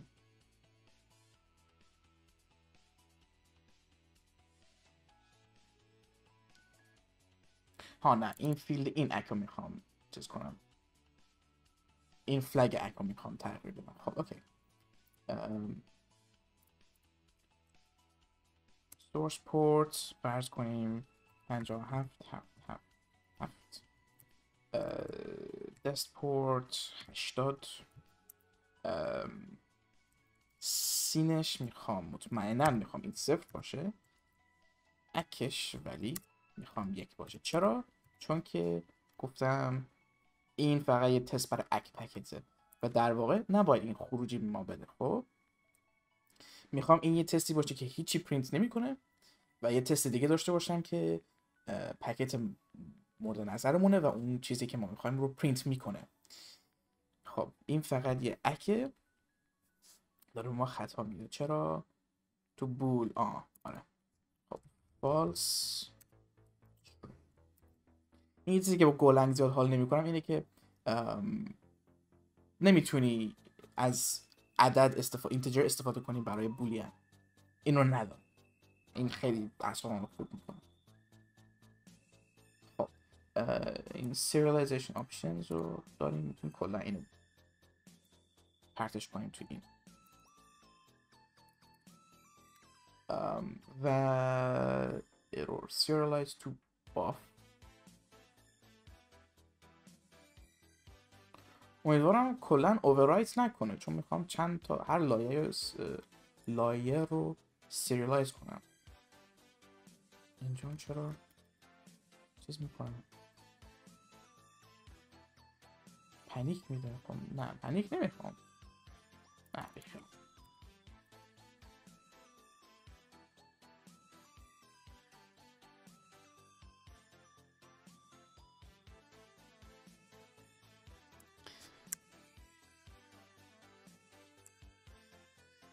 error is equal to if dot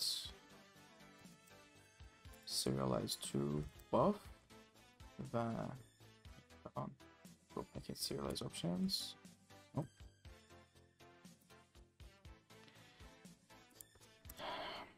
if error is equal to nil. این نباید خطا بده در ران تایم. این همه چیز کانستنت باید باشه در واقع. پس پنیک اوکیه. لایه اونم داریم، میتونیم تمیز سرش کنیم. if error is not equal to nil panic error.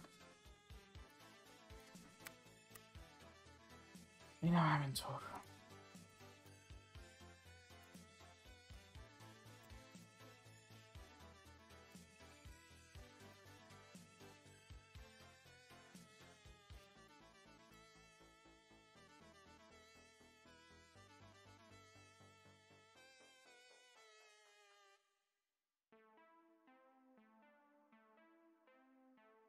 ای بابا undercard name error.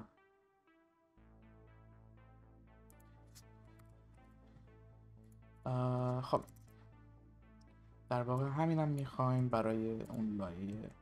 امیدوارم این جواب بده، من شاید اصلا کلا گمراه شدم اینجا. خب و بعدش return چی بود میخواستیم؟ buff dot bytes احتمالا آره هم return buff dot bytes رو میزنیم. اینا رو هم میزنیم return bytes یه سلایس خالی return bytes یه خطا نده به ما.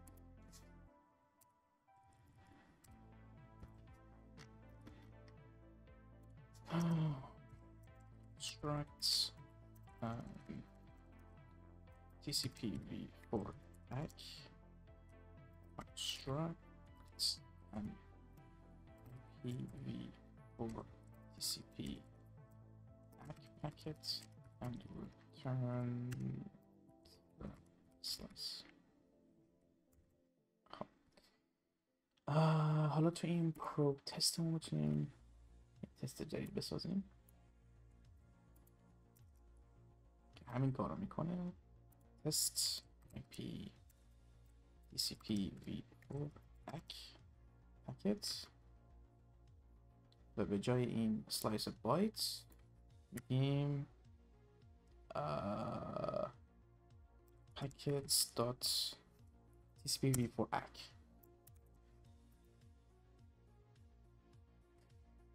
خب اوکی این سری به ما بایت میده و ما باید این رو تستش کنیم. الان یه دور تستش میکنیم.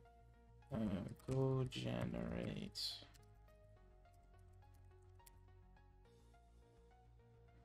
و تست نه سودو رو تست میکنم. سریع میک فایل بنویسم. میک فایل بنویسم این بالاش بذارم تست و برای تست go generate اینو اجرا میکنیم go dash e go test اینطوری اجرا میکنیم. بعدش اگه بزنم make test آره خب همونی که میخوام. این موفق بود. اوکی حالا کد BPF اون رو تغییر بدیم که یه خروج از این ببینیم. ترمینال دیگه هم باز کنیم بذاریم کنار. مثلا کلا این ویندو رو فایرفاکس رو میتونم بذارمش تو ورک اسپیس دو. آره خب بعدش اینو اینو برمیداریم از چیز اینها و اینو میذاریمش توی این حالت اینطوری و اینو اینجا میذاریمش این شکلی اینطوری. خب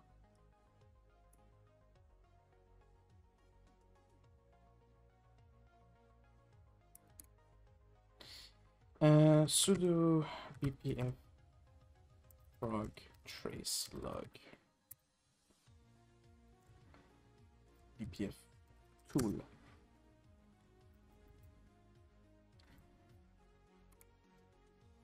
این پروبمون نوشتاش خیلی زیاده. میگیم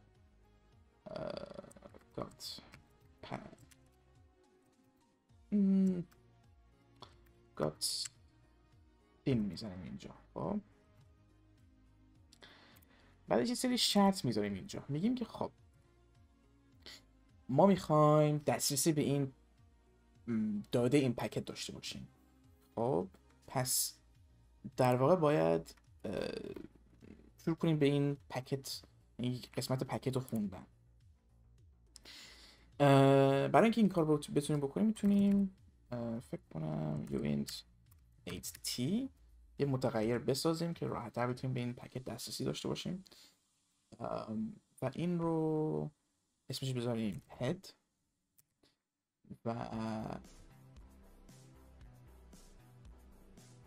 ایکوالزش کنیم به بکنم uint 8 underscore t pointer long و بعد skb میخوایم این فانکشن رو چیز بکنیم و skb دیتا رو بهش بدیم. این شروع دیتا پکت، اسمش رو میذاریم head uint 8t tail ته این پکت، دم این پکت uint 8t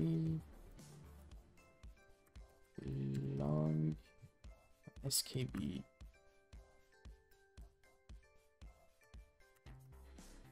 data end. حالا دیگه نیاز نیست این همه چیز تایپ کنیم برای اینکه دسترسی به شروع و ته پکت، میتونیم فقط به head و tail اشاره کنیم. خب حالا این head و tail از چی شروع میشه؟ این head و tail معمولا از ایترنت شروع میشه. خب و ما میتونیم این رو چکش کنیم، میتونیم ببینیم آیا این طول این پکت همون طول چیزی که ما میخوایم توش داره یا نه. BPF نیاز داره که هر کجای پکت رو میخوای شروع کنی و خوندن و بررسی کردن، اول چک کنی آیا اون قسمتی که میخوای بخونی قبل از دم پکت قرار میگیره یا نه. به این میگن باونز چک. خب چک میکنی اول اگه اون جایی که تو مموری هست وجود داره، بعدش سعی میکنی بخونیش. خب پس ما کلا میخوایم ببینیم اگر پکت TCP هست یا نیست. ما کاری با پکت های غیر TCP نداریم. خب پس بذار اول فکر کنم یه ایترنت هدر رو تعریف کنیم. خب struct چجوری بود یادم نمیاد، اسم هدرش چی بود؟ توی لینوکس وجود داره فکر کنم. اگه اینطوری بزنم هشتگ بعد از BPF بزنم هشتگ include linux بعدش if ether فکر کنم، احتمالا تو اونه، مطمئن نیستم ولی شاید حدسم اینه که هست. آره کد دیگه دارم تو اون یکی مانیتورم، یه کد دیگه که قبلا برای یه پروژه دیگه نوشتم دارم که زیاد گیر نکنم. if ethernet header و میتونم اینجا کنم if header احتمالا اسمش بذاریم if و equals to بذاریم همون head packet. خب شروع پکت از همونجاست، یا فکر کنم باید یه void pointer بری بهش بدم. خب اوکی ایترنت اینجا شروع میشه و این باعث میشه که بتونیم قسمت های eBPF رو، قسمت های پکت رو بخونیم. مثلا این indent using spaces total space، قسمت های ایترنت هدر رو بخونیم. خب مثلا میتونیم به همین BPF print k یه BPF print k دیگه بزنیم، BPF print k و فرمت اسپسیفایر باید بزنیم. کنم یه جایی هست Linux kernel format specifiers.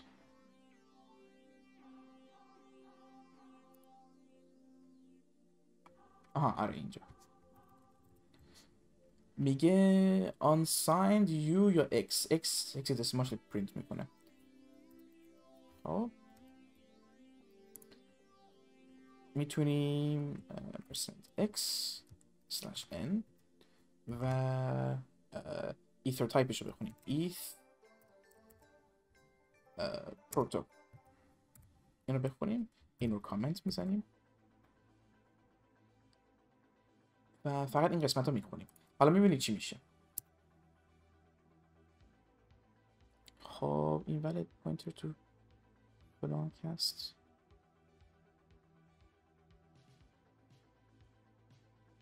اشتباه زدم اینجا احتمالاً. آره incompatible initializing.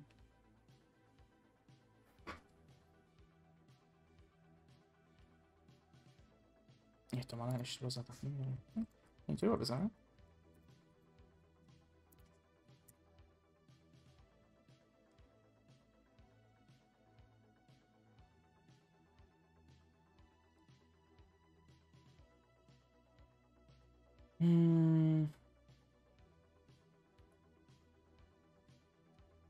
unused variable tail. آره اون خطا رو برد، فقط unused variable tail. خب این tail رو کامنتش میزنیم فعلا و دوباره یک تست میزنیم. آها بیا یه خطا داد. میتونیم این خطا رو تستش کنیم یا نگاش کنیم. نمیدونم اگه این تصویر هنوز اوکیه یا نه. آره هنوز اوکیه. خب این به ما میگه load program permission denied. خب دلیل اینکه permission denied هست میگه که یا حتی کد سی رو هم میتونه دیکود کنه.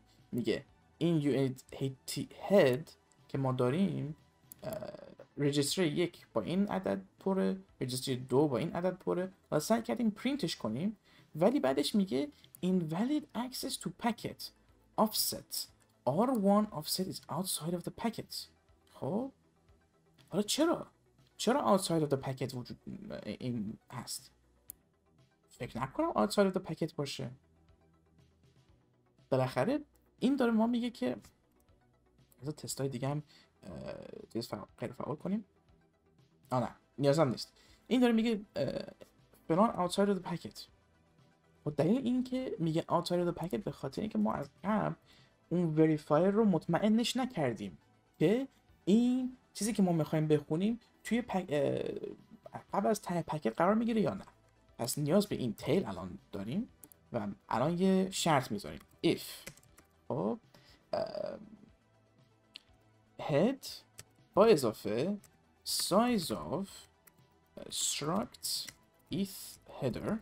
خب آیا اگه این چیز بیشتر از اون عدد پوینتر اشارهگر تیله، خب میخوایم که این کلن ریترن 0 بزنه و اکسس نکنه پکت رو. یعنی این کاملا پکت اکسس رو غیر ممکن میکنه اینجا. خب اگر این پکت اندازه ایترنت هدر نیست، یعنی داره میگه اگر هد به اضافه اندازه ایترنت هدر که میشه 14 بایت بیشتر از عدد تیل باشه، خب ما تیلمون خیلی کوچیکه، تیلمون کمتر از 14 بایته و اگرم سعی کنیم بخونیم نمیتونیم چون این ولیده و وریفایر کرنل نمیذاره اینو بخونیم. پس این رو اینطوری میکنیم که اصلا ممکن نیست این پکت این داده رو نداشته باشه وقتی میخوایم بخونیمش اینجا. خب اینجا میخوایم این استراکچر رو میسازیم و اینجا بر اساس اون از اون پوینتر میتونیم این پروتکل رو از لایه ایترنت این پکت بخونیم. حالا که این کد رو نوشتیم امیدوارم این جواب بده. خب اینو فول اسکرینش میکنیم، بازم میزنیم میک تست. موفق شد و این بالا میگه 1000. نمیدونم عدد 1000 چه معنی داره، شاید اندینسش مشکل داشته باشه، دقیقا نمیدونم. میتونیم از فانکشن های فکر کنم داشته باشیمش. بذارم eBPF N2HS نه نداریمش. البته اینا رو دارمشون توی پروژه دیگه، میتونم کپی پیست کنم. فکر کنم دارمشون، دقیقا نمیدونم.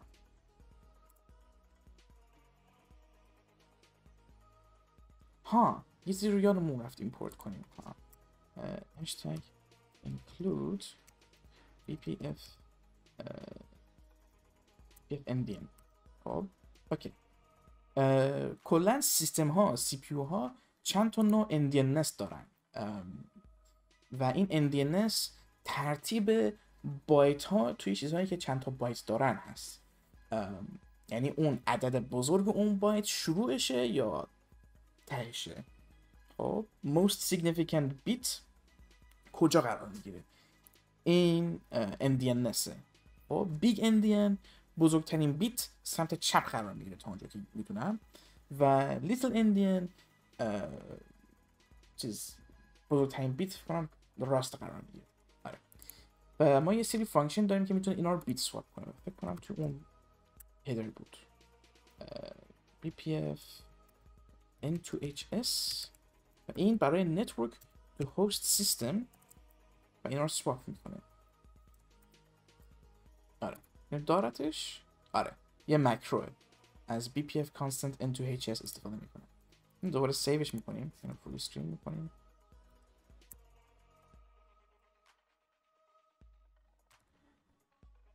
آره این عدد 10 به ما داد این دفعه.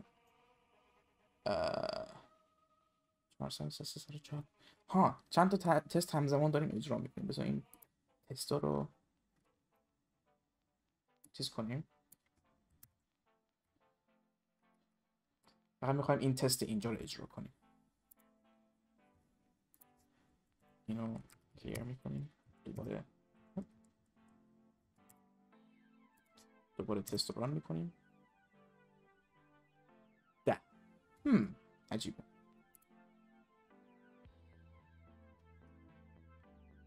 چون که ایترنت فریم ایترنت تایپ میگه که ایترنت تایپ IPv4 باید 0x0800 باشه.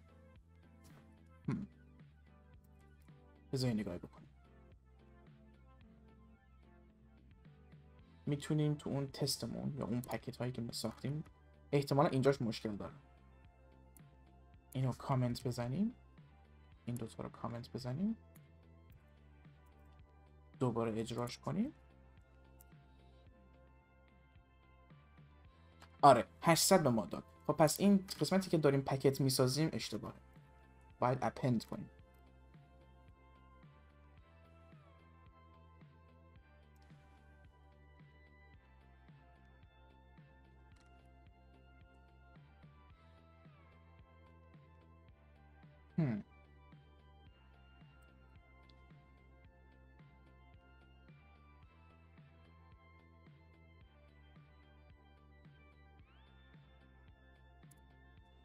میتونیم اینطوری انجامش بدیم. بانک ایترنت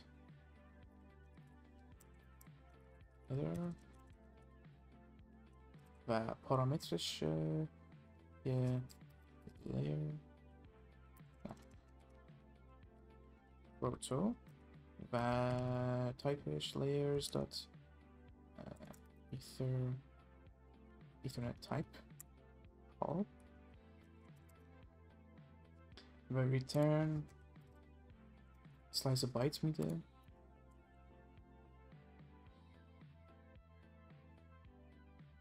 و چی میکنیم؟ این رو برمیداریم میذاریمش تو این رو هم برمیداریم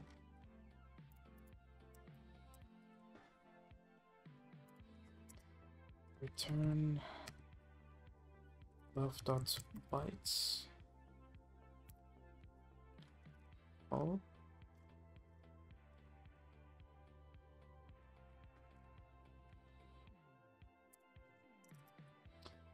بانک IPv4 header و چیزی که بعدش میگیریم روتو و layers dot IP protocol. خب اینم بایت میدیم. در واقع اینا رو یه کاری میکنیم که همشون خروجی بایت بده و اینا رو اپند میکنیم به یه سلایس بزرگ و این سلایس بزرگ و بعدش این فانکشن اصلی یه ترکیب اوناست. خب IP header و این رو هم کت میکنیم میزیم اینجا.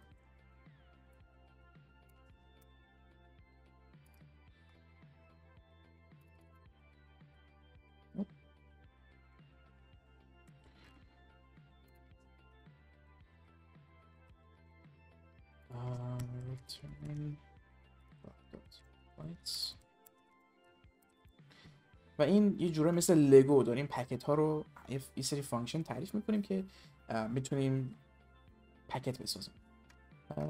اینم برای تست در واقع میسازیم. اوکی خب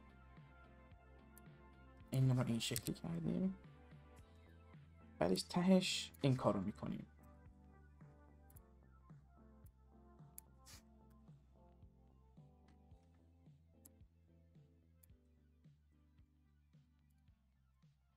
این فکر کنم حجم کد رو بیاره پایین.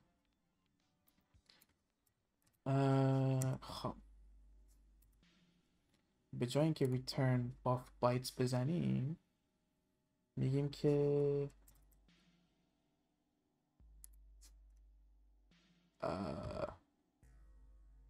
میگیم var packet slice of bytes و packet equals append packet با چی؟ ethernet چی شد؟ ethernet header و میخوایم بهش پروتکل بدیم layers dot ether نه IP چی بود؟ IP protocol ethernet type IPv4 ethernet type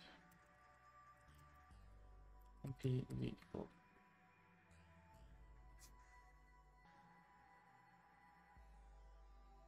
آره خب میخوایم اینطوری اپند کنه این بایت ها رو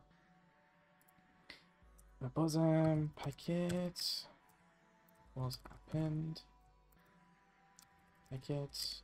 این دفعه میخوایم یه فانکشن IPv4 header رو صدا بزنیم و بهش بگیم layers.ip protocol TCP چی بود؟ این بالا بود IP protocol TCP. خب و این قسمت پروتو رو میذاریم پروتو، اینجا هم میذاریم پروتو. خب این رو هم میتونیم اکسپورتش کنیم، اشکال نداره. خب این پکت رو میسازیم و تهش پکت equals append پکت و این دفعه بهش buff dot bytes رو میدیم، تمام بایت های اون. اصلا کلا return اینو بزنیم. خب امیدوارم این دفعه دیگه جواب بده و دیگه به ما خطا نده. خب make test 800 به ما داد و دیگه ایناش کامنت نیست نه؟ آره همه چیز خوب شد، حله. اوکی خب پس ما الان توی کد سی مون تشخیص دادیم که این پکت ایترنته و فقط به شرطی که این پکت ایترنت باشه ادامه میدیم. خب حالا این پروگرام رو داریم هی میزنیم ریترن صفر، ولی بذار یه سری تایپ های دیگه بهتون نشون بدم یا کانستنت های دیگه بهتون نشون بدم. فکر کنم رابط توی مایه ها بود. TC اکشن توی لینوکس این تایپ ها وجود داره. فکر کنم توی لینوکس کنترل F TC A نه TC act شد. این return type هاست. ببینید برای هر فانکشن توی کرنل دوکیومنتیشن هم هست براش که میتونید من پیجش هم باز کنید. TC underscore act underscore اوکی که اینا رو باید از یه جا بخونه. میگه نمیتونه بخونتش. مگه از BPF نمیاریم؟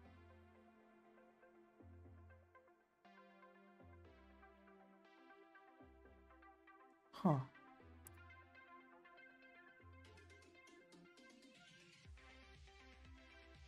نمیدونم اینا از کجا میان.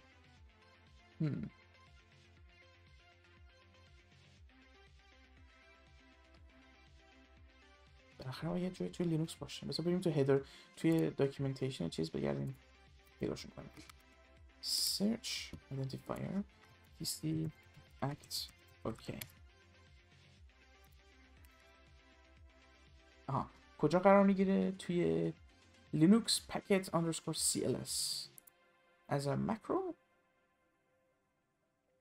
آره اینجا. پس احتمالاً hashtag include linux packet cls و tc act ok مون باید هم درست شد. درست شد. خب حالا میتونیم ببینیم تو همین داکیومنتیشن اینا معنیشون چیه. اگر میگه نمیگه، احتمالا تو من پیجش وجود داره. خب من tc act ok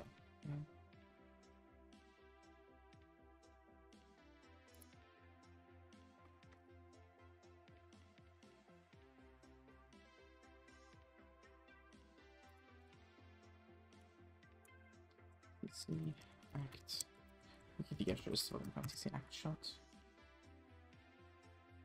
tc bpf. آها اینجا tc act. خب instruct bpf classifier does not invoke external tc actions, instead uses the tc action return code tc act ok tc act shot etc for this. آها معنیاشو اینجاست. خب اینم یه من پیج خیلی باحاله برای eBPF، برای کد eBPF که تو TC وصل میشه که این دقیقا همین کاری که میخوایم انجام بدیم الان. میگه support 32-bit actions return code from the C program and their meanings Linux packet CLS tc act ok step will terminate the packet processing pipeline and allows the packet to proceed.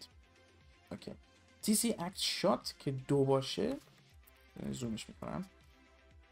tc act shot که دو باشه will terminate the packet processing pipeline and drop the packet. ما نمیخوایم پکت دراپ کنیم، ما اصلا نمیخوایم تاثیرگذار باشیم تو این مسیر پکت ها. tc act on a spec will use the default action configured from tc similarly as returning -1 from the classifier. tc act pipe will iterate to the next action if available. tc act classify will terminate the packet processing pipeline and start classification from the beginning, else everything else is unspecified return code. یا اینم یه نمونه یه پروگرام BPF نوشته براتون اینجا. خب ما میخوایم که allows the packet processing. آره tc act ok کافیه. خب tc act ok ما دیگه نمیخوایم کاری با داشته باشیم با این پکت اگر ایترنت اندازه ایترنت نیست. خب حالا اینو میدونیم ایترنته، ولی یه شرط دیگه هم بذاریم روش. خب if bpf underscore into hs eth h proto اگه پروتکالش چیز نباشه eth بکنم چی بود eth underscore p underscore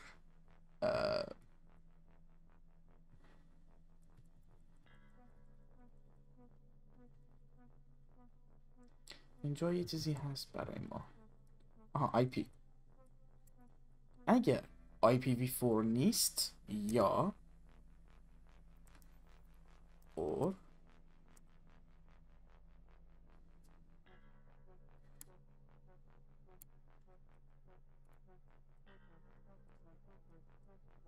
if IPv6 نیست چی شد؟ اگه اینا دوتا نیست پس میخوایم return tc act ok. اگه اینا اگه این نه پکت IPv4 یا IPv6 باشه ما کاری باش نداریم، بذار رد شه، ما نمیخوایم کاری باش بکنیم. خب حالا اگر این پکت IPv4 باشه، IPv4 باشه، میخوایم که یه کاری باش بکنیم بعدش. آخه ببین اندازه این هدرهای IPv4 و IPv6 فرق دارن. IPv4 header length 20 بایت باید باشه. آره 20 بایت. ولی اگه اینو بذاریمش IPv6 header length خب 40 بایته، چون اندازه خود آدرس ها فرق داره و اندازه آدرس ها فرق داره و نه تنها اون، کلا شکل هدرها فرق داره.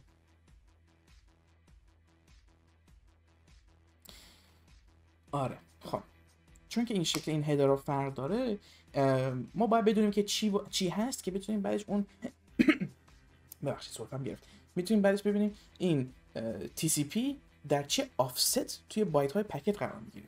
خب حالا بذار اینو ببینیم چه جوری میتونیم پیداش کنیم. یه سویچ کیس بزنیم، سویچ و روی چی سویچ کنیم؟ همون BPF into HS چیز ETH پروتو. نه بذاریم این بالا بذاریم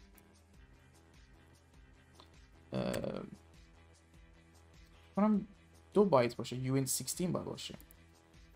uint 16 e if proto equals bpf into hs if h proto. این تبدیلش کردیم به NDNS که ما دوست داریم و میخوایم اینجا ازش به کار ببریم. خب این if proto و اینم دیگه حجمش پایین تر میشه. if proto. حالا دلیل این که من این کد رو یه جوری دارم انجام میدم که هر مرحله یه پکت رو مثلا ریترن بزنیم، این که ما نمیخوایم پکت رو بیشتر از اون چیزی که نیاز داریم تو این کد بمونه و گیر کنه. این کد بهینه است، این کد سریع اجرا میشه، ولی هرچی بیشتر اینستراکشن باشه بیشتر نانو سکند توی کرنل میگذره. و نه تنها این، کد BPF گهگداری خیلی سخت میشه برای اینکه باگ توش وقتی کرنل قبولش نمیکنه بفهمی کجا گیر کرده. به جای اینکه کدت خیلی به قول انگلیسی‌ها drift to the right بکنه، خب یعنی خیلی خیلی شرط و نستد شرط داشته باشیم، بهتره که کدت بیشتر، یعنی خطش تعداد خطاش بیشتر باشه تا اینکه خیلی همه چی جمع جور باشه و خیلی نستد باشه. خب این هرچی زودتر پکت رو دراپ میکنیم و سعی میکنیم این قابل خوندن باشه، چون که بعدا اگه چیزی پیش اومد کد رو نوشتیم و میخوایم ببینیم مثلا چرا کرنل قبولش نمیکنه، کدمون کجاش اشکال داره، این راحت تر. خب ایت پروتو و بعدش کیس ایت underscore p ip آره، و یه کیس دیگه هم میسازیم برای IPv6 ETH P IPv6 و یه دیفالت هم میسازیم و اگر ته اینا بریک بذارم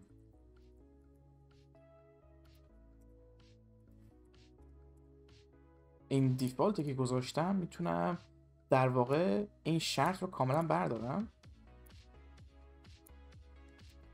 و بذاریمش تو دیفالت. اینطوری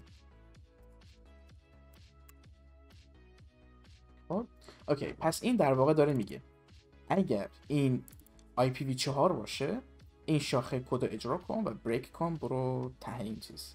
اگه IPv6 باشه بریک کن برو ته چیز. اگه هیچ کدوم از اینا نبود پس IPv4 یا IPv6 نبوده و اصلا ریخت بالا پکت میشه. خب بذار ببینیم چند وقت دارم استریم میکنم. کلا 2 ساعت خورده ای. پس یه رو دیگه این استریم رو قطعش میکنم. سریع پس این eBPF رو برمیداریم، میگیم اگه IPv4 هست میخوایم یه آفست اینجا بسازیم، بگیم که این چی باید باشه،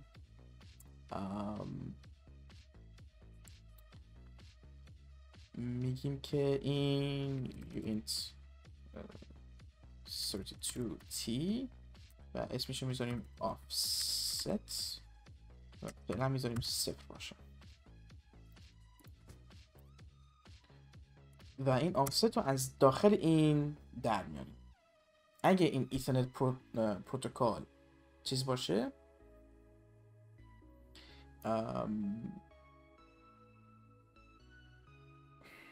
offsetش باید همون اندازه یک struct IPv4 باشه، خب با اضافه اندازه struct IPv چیز باشه ایترنت و IPv4. خب اینجا میگیم offset is equal to size of struct eth header با اضافه size of struct فکر کنم مال IP header باشه.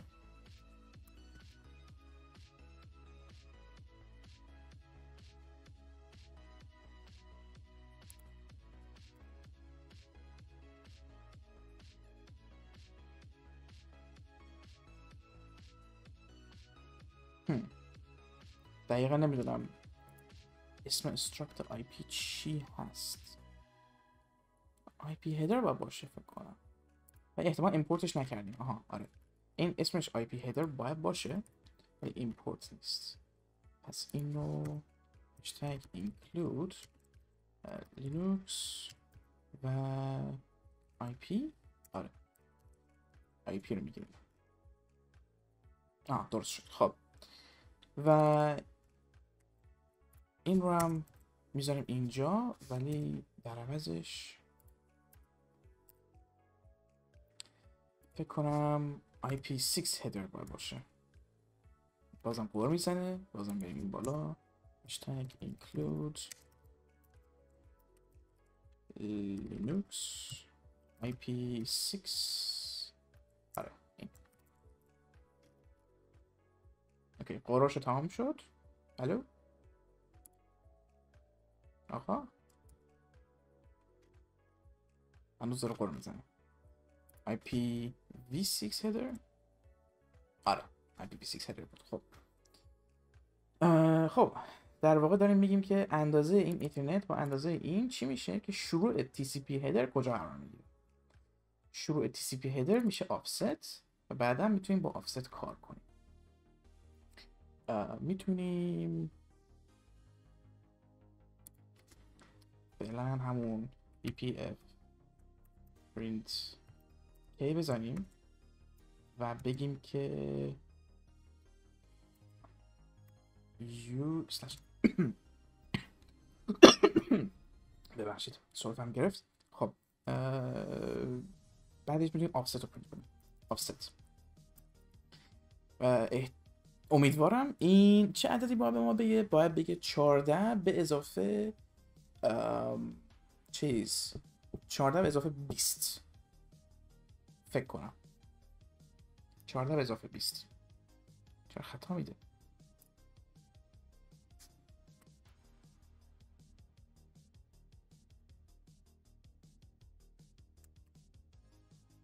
یه جای کارمون میلنگه.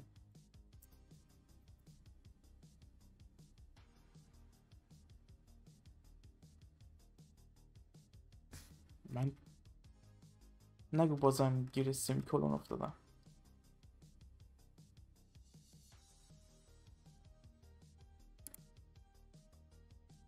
این کجا سمیکولون نمیبینم؟ این داره میگه expected a semicolon.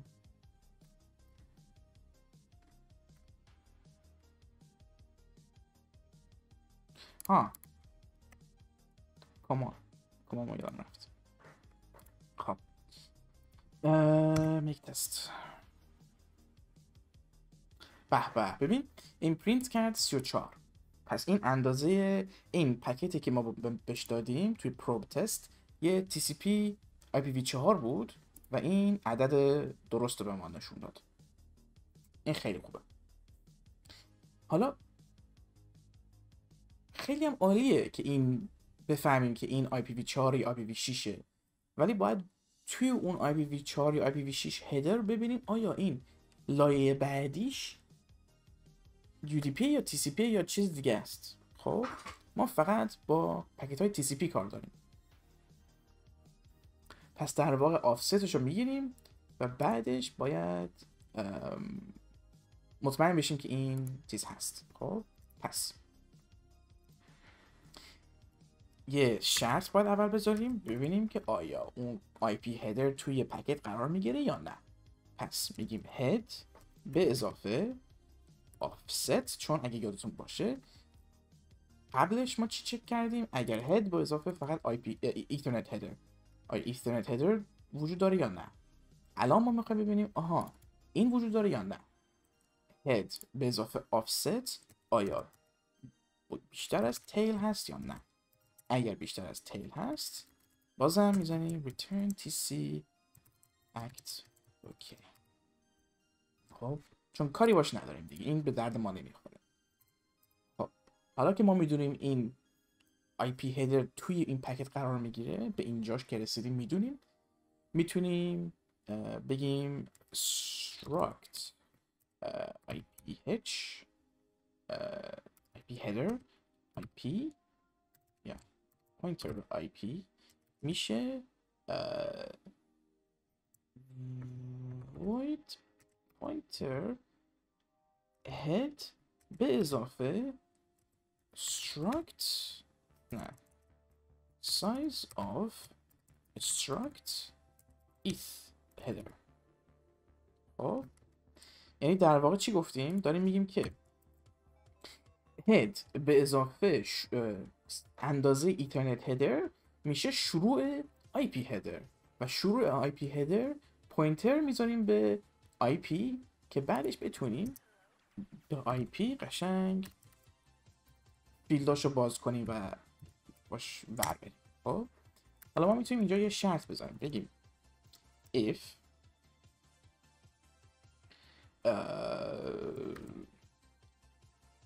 IP protocol is not equal to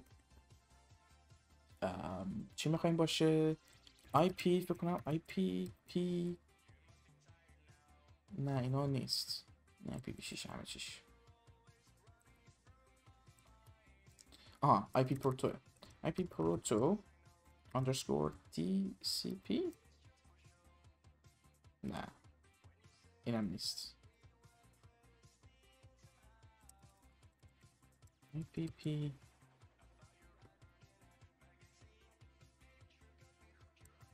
TCP من باید تو کنار بگردیم بازم.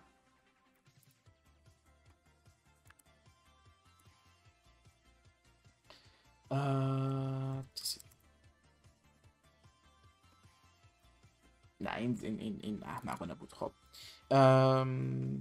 IP header اینطوری میزنیم IPh و پروتکل.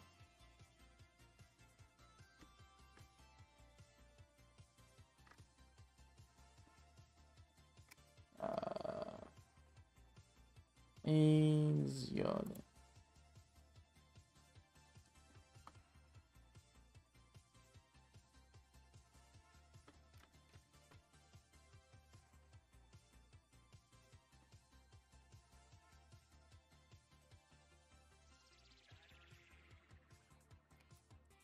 کنم تو همون هدر و آی پی باید قرار بگیره این چیزا. آی پی آپت، آی پی تاس، لینوکس تایپس.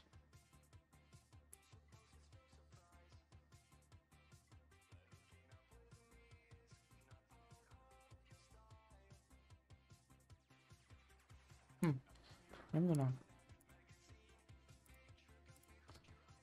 لینوکس آی پی پروتو فکر کنم آی پی پروتو تی سی پی.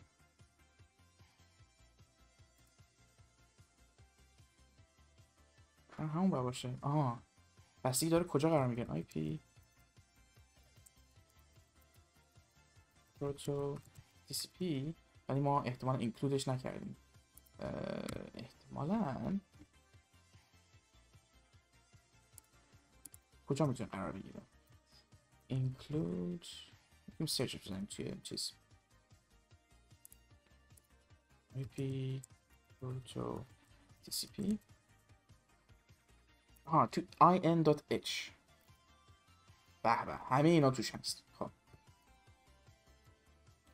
include linux / in.h.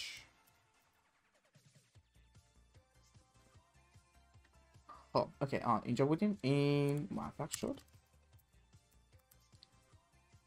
اگر IP پروتو TCP نیست بازم return TC act OK. کاری باش دیگه نداریم. پس الان دیگه در این مسیر IPv4 میدونیم این پکت TCP وقتی که به این بریک برسیم.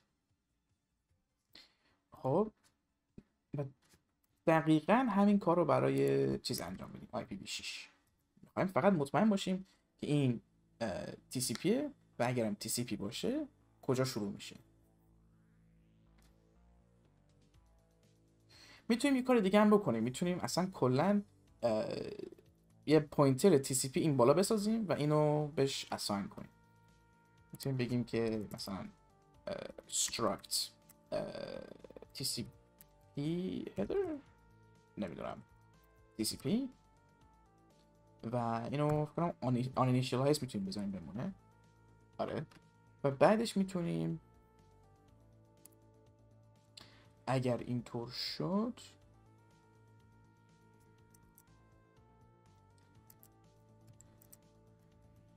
کلا ببینیم if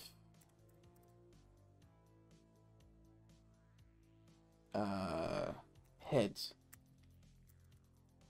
به اضافه size of offset که ما میدونیم با اضافه offset با اضافه size of struct TCP header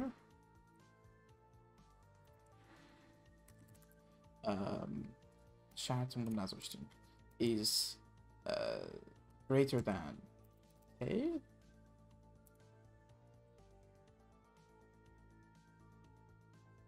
incomplete type is not allowed. نه باید اینجوری باشه struct TCP header. احتمالاً باید import بزنیم بالا. hashtag include linux TCP h. اوکی درست شد. خب size of struct TCP h یعنی داریم میبینیم اگه کل TCP header توی این پکت قرار میگیره یا نه. قرار نمیگیره return TC act OK. خب و اگرم قرار میگیره میتونیم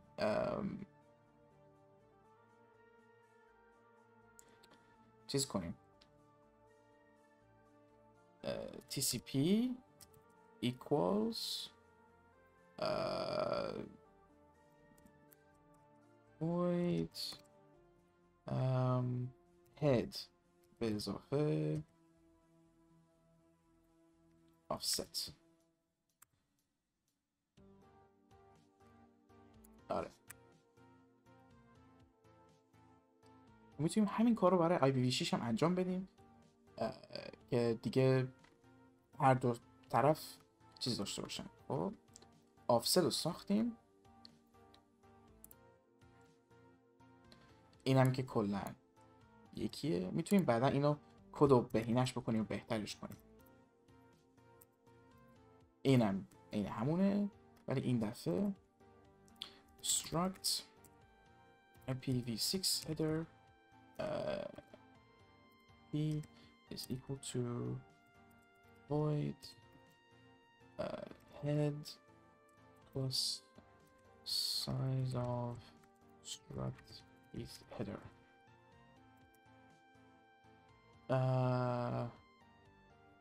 و همین شرطی که ما گذاشتیم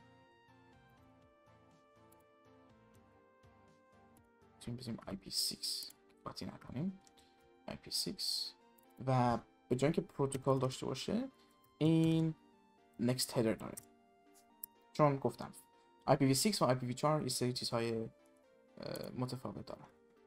خب چیکار کردیم؟ خواستیم ببینیم اگه کل چیز توی TCP قرار میگیره یا نه. این رو هم میذاریم.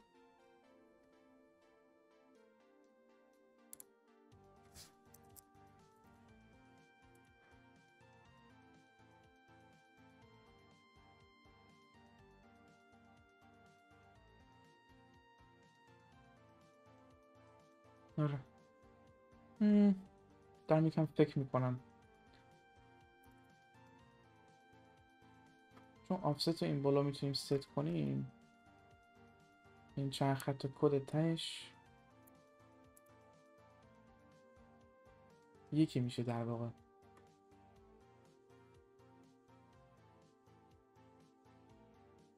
نمیدونم چرا این کار کردم.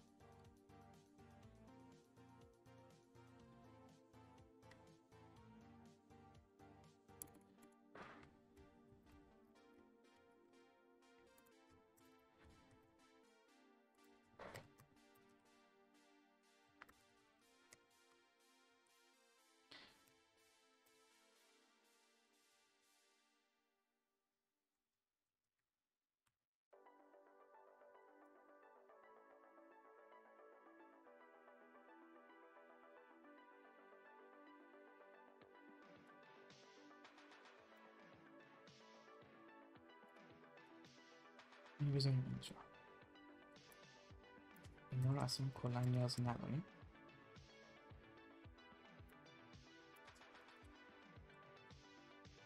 فکر کنم این جواب بده. خب آفست رو داریم، هد با اضافه هافست با اضافه اندازه یه استراکت TCP هدر چیز.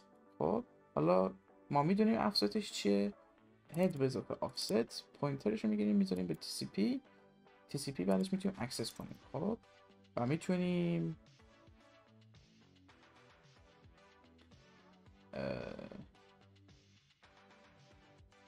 فلگ ها رو پرینت کنیم. خب TCP دسترسی به چی داریم توش؟ اک و سین فلان و اینا.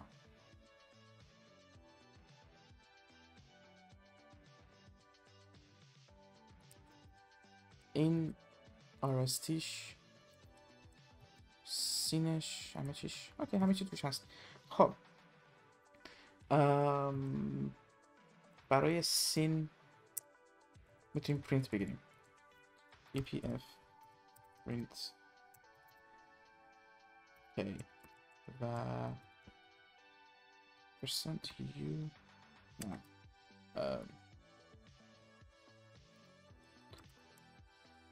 got sin. خب کلا اینو به شرطی که if TCP sin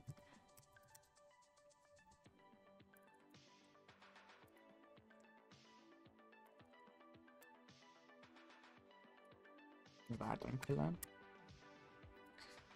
if TCP sin BPF print k got sin. اوکی حالا اینو یه بار ران میکنیم. واو، یعنی کامپایل شد، کرنل هم قبولش کرد بار اول بدون خطای هیچی. من خیلی راضیم.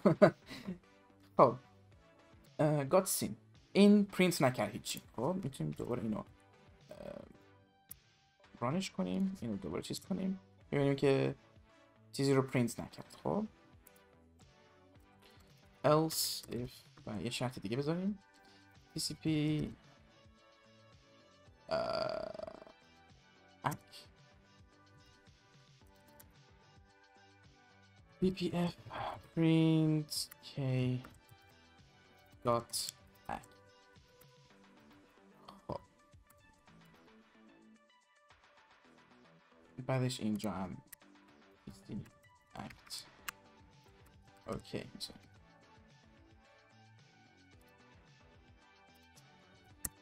make test رو میزنیم.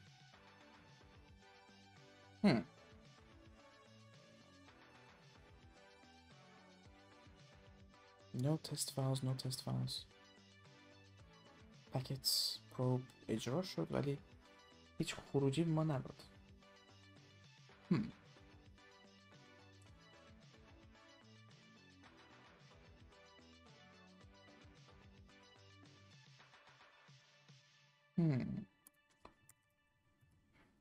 TCP توش چی هست؟ اینا رو نگاه کردم نمیدونم.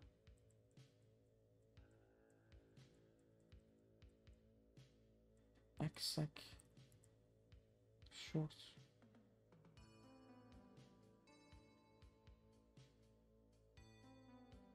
این نباید صفر باشه. این داره در واقع میگه صفره.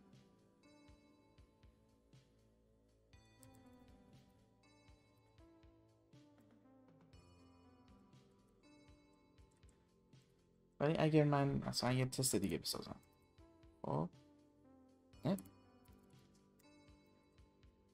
یه تست دیگه بسازم و بگم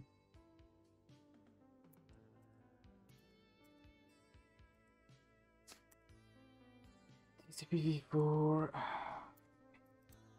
SYN packet SYN و از این ور تو پکتس یه فانکشن دیگه میسازم. این داریمش اینجا و همون رو میگیریم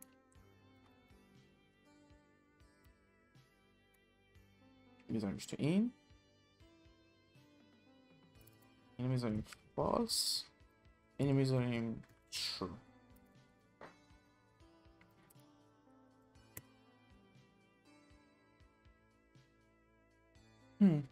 خروجی نداد. احتمالش هست که یه جای دیگه اینجا داره ریترن میزنه، یعنی اصلا به اینجا هم نمیرسه. میتونیم تستش کنیم. eBPF print hey hello این اینطوری رانش کنیم. آره حتما درست بود. اصلا به اینجا کدم نمیرسه. چرا نمیرسه؟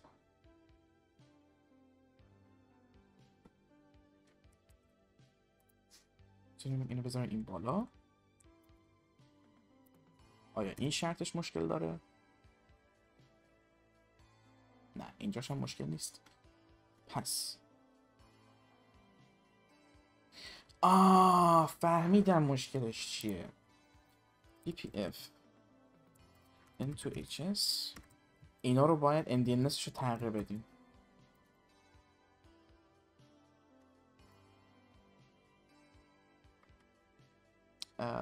اینجا یکی داشتیم و اینجا eBPF into HS. مشکل NDNS همینه دیگه. نتورک NDNS بیگ NDNه و فکر کنم این سیستم NDNS لیتل NDNه. نتیجتا این چیزی که میخونه با این چیزی که اینجا داریم NDNSشون متفاوته. حدسم اینه. حدسم که به خاطر این مشکل داره. خب دوباره یک تست میزنیم. بازم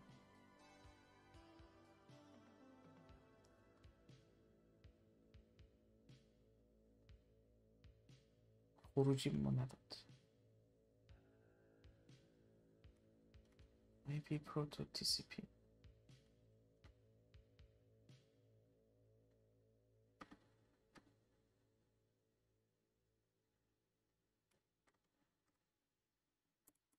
خب میتونیم این هلو عزیزمون رو بذاریم جاهای مختلف.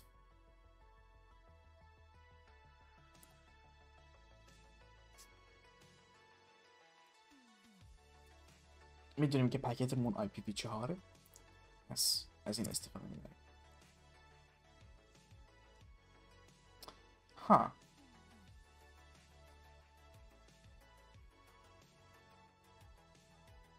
یعنی قبل از این داره دراپ میشه. هلوهاش اومد.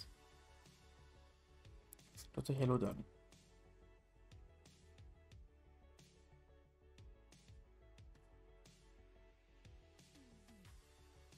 یکم دیر نیومدن. این کشت میشه همش. بذار برای مدت کار کردنمون dash count equals 1 بزنیم.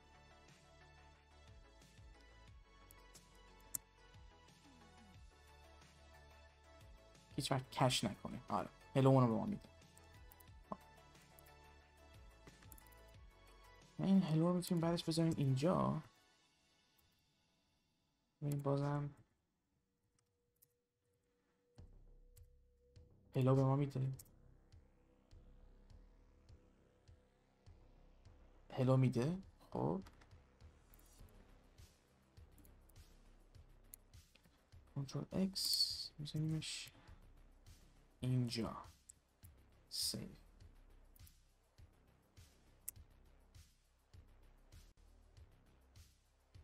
دیگه هلو به ما نمیده. خب مشکل اینجاش چیه؟ شروع IP هدر باید اینجا قرار بگیره، ولی میگه که این IP پروتکلش TCP نیست.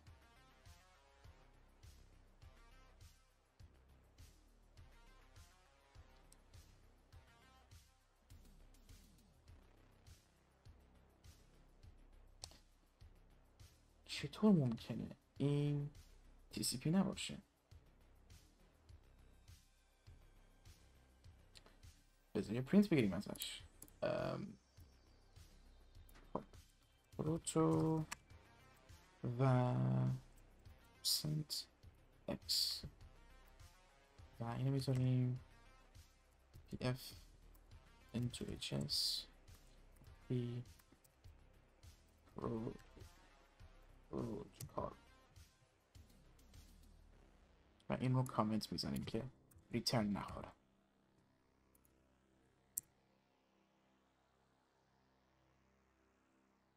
میگه پروتو 0 نباید 0 باشه. چرا پروتونمون 0؟ پکت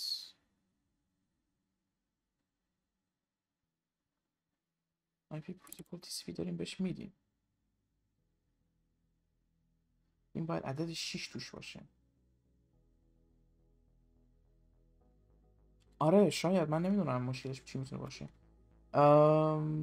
پروتو رو داریم میگیریم داریم میذاریمش. من نمیفهمم مشکلش چی میتونه باشه.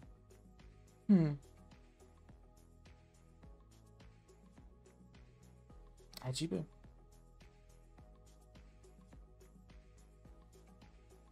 بذار تو این رو تست. نه آره اینجا بودیم دیگه. آره یه دور t.log از این بگیریم فقط ببینیم این چه شکلیه.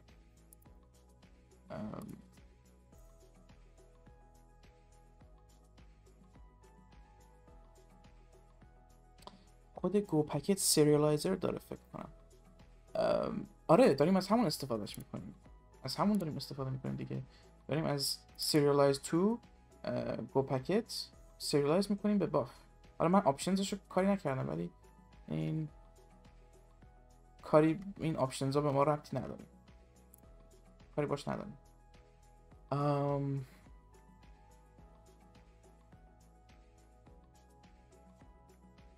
خب این غیر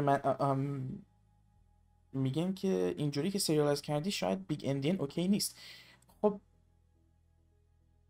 من که نباید به این غیر منطقیه که من خودم اندیننس رو آماده کنم که بعدش این چیز کنه. این باید خودش اندیننس رو، من باید هیومن پست اندیننس رو بهش بدم و این تبدیلش کنه. غیر منطقیه که من بیام اندیننس رو تغییر بدم و خب من دارم از کانستنت های خودش دارم استفاده میکنم. خیلی عجیبه این. من میخوام محتوای اون پکیج رو ببینم. بذار توی تستمون میتونیم بزنیم توی این میک تست که وربوس هم باشه تشبیه که اون لاگ تست رو هم ببینیم.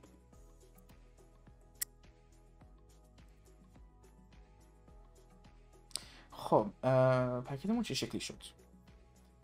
5 3 2 1 فلان. آها این خوبه و این 800 فکر کنم چیزمونه، ایتر تایپمونه و بعدش همه چی دیگه صفره. انگار آی پی هدرمون کاملا صفره.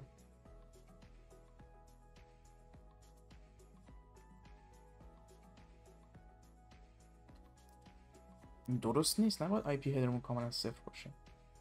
آی پی هدر لیرز IPv4.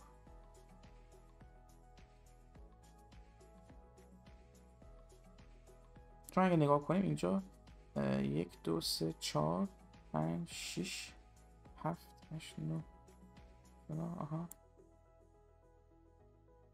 بقیهش فقط صفره. یه 6 اینجا داریم. شاید اون باشه. خب تو کارم هم زیاد از این چیزا انجام میدم.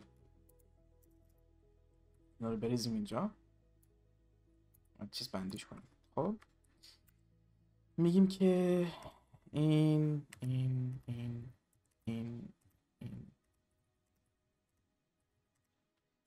چند تا بود؟ 1 2 3 4 5 6 7 8 9 10 11 12 13 14. درست کنم؟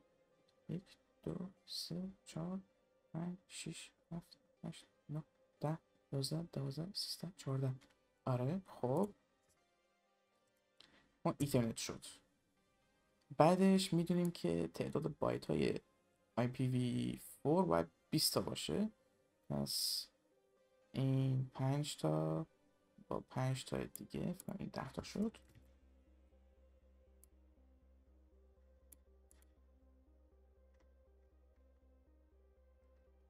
حداقل این IP ها رو پر نکردیم اینجا. کجا بود؟ پکیج ساختو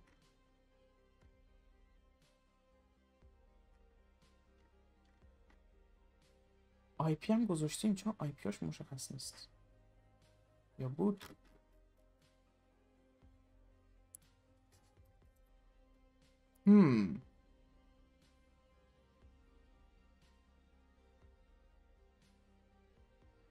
فکر کنم میدونم جریان چیه.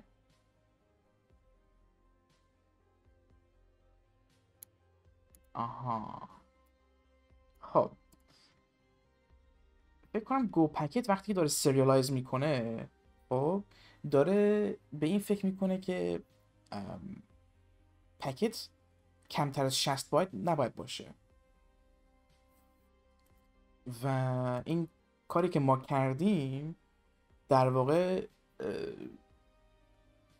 یه سلایس بایت بیشتر از 14 بایت ساختیم در لایه ایترنت. بعدش گو پکت اومد پدش کرد تا 60 بایت فکر کنم و بعدش لایه های بعدی رو بهش همونطوری چسبوندیم. فکر کنم بشه اینطوری بهش نگاه کرد. آره چون بقیه چیزامون پر از چیزه. اگه حدسم درسته باید تعداد این 1 2 3 4 5 50 تا بایت اینجا همینطوری خالیه من فکر کنم حدسم درسته. پس یه راه حل خیلی مزخرف هست برای این. فکر کنم 0-14. شاید این جواب بده. امیدوارم این جواب بده، چون دیگه دارم خسته میشم و دیگه نمیتونم بیشتر از اینا استریم کنم. یه بار دیگه اجراش میکنیم. make test. بیا ببین، حدسم درست بود. خب آره، got اک گرفت اینجا و got سین گرفت اینجا. آره پس درست بود.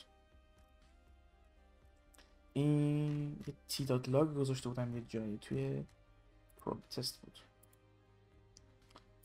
تی دات لاگ رو برمیدارم. این تست پکت رو هم دیگه فکر نکنم نیاز داشته باشیم.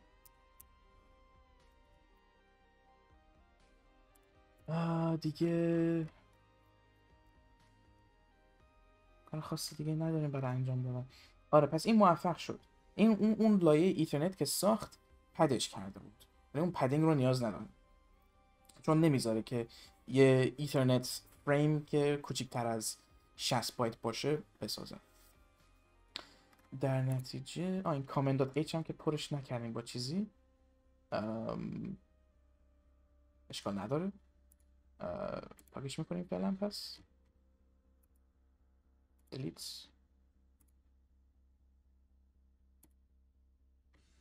و کد eBPF مون رو برش میگردیم با حالت عادی. اینو برمیداریم از اینجا، میذاریمش اینطوری. و این که به ما میگه وقتی که یه پکت سین میگیره سینه و وقتی که یه پکت اک میگیره اکه، به یه جایی خیلی خوب رسوندیمش اینو. به نظرم دیگه اینجا استریم رو قطع کنم و اگه کسی دیگه هم مونده بعد از این همه ساعت، ممنونم که موندین و حواستون بود و داریم تماشا میکنیم. نمیدونم واقعا چند نفر هست. نمیدونم چند نفر هستن هنوز. اگه میخواین کل این استریم رو ببینیم بعداً، فکر کنم کل استریمش رو بتونم آپلود کنم. نمیدونم. اگر میخوایم بیشتر بدونین، میخوایم استریم بعدی رو ببینین کی استریم میکنم. یه بات تلگرام داریم برای این و بعدش کانال یوتیوب دارم، کانال بات دارم، توییتر هم دارم، توییترم @markpash. تمام اینا براشون توی یه بات داریم اینجا لینک میده. فکر کنم بذاریم یوتیوب. آره میاد بالا. بعدش تلگرام و بعدش توییتر دارم تو بات. خب توییترش کار نمیکنه. متینیک 2016 خیلی خوب بود، مرسی. خواهش میکنم. خیلی خوشحال شدم که حداقل یک نفر فکر کنه که این استریم خوب بود. طولانی بود میدونم، ولی دیگه کد زدن همینطوریه دیگه. این دفعه مثل دفعه قبل خیلی گیر نکردم. اگه چیزی رو درست توضیح ندادم سوال بذارین توی بات. یه بات دارم میتونین نظرتون رو بدین. استریم بعدی میتونم اون جایی که مثلا نگفتم یا به اندازه کافی توضیح ندارم بیشتر در موردشون حرف بزنم. اگه سوال دیگه ای نیست، کاری دیگه ای نیست، من دیگه برم دیگه.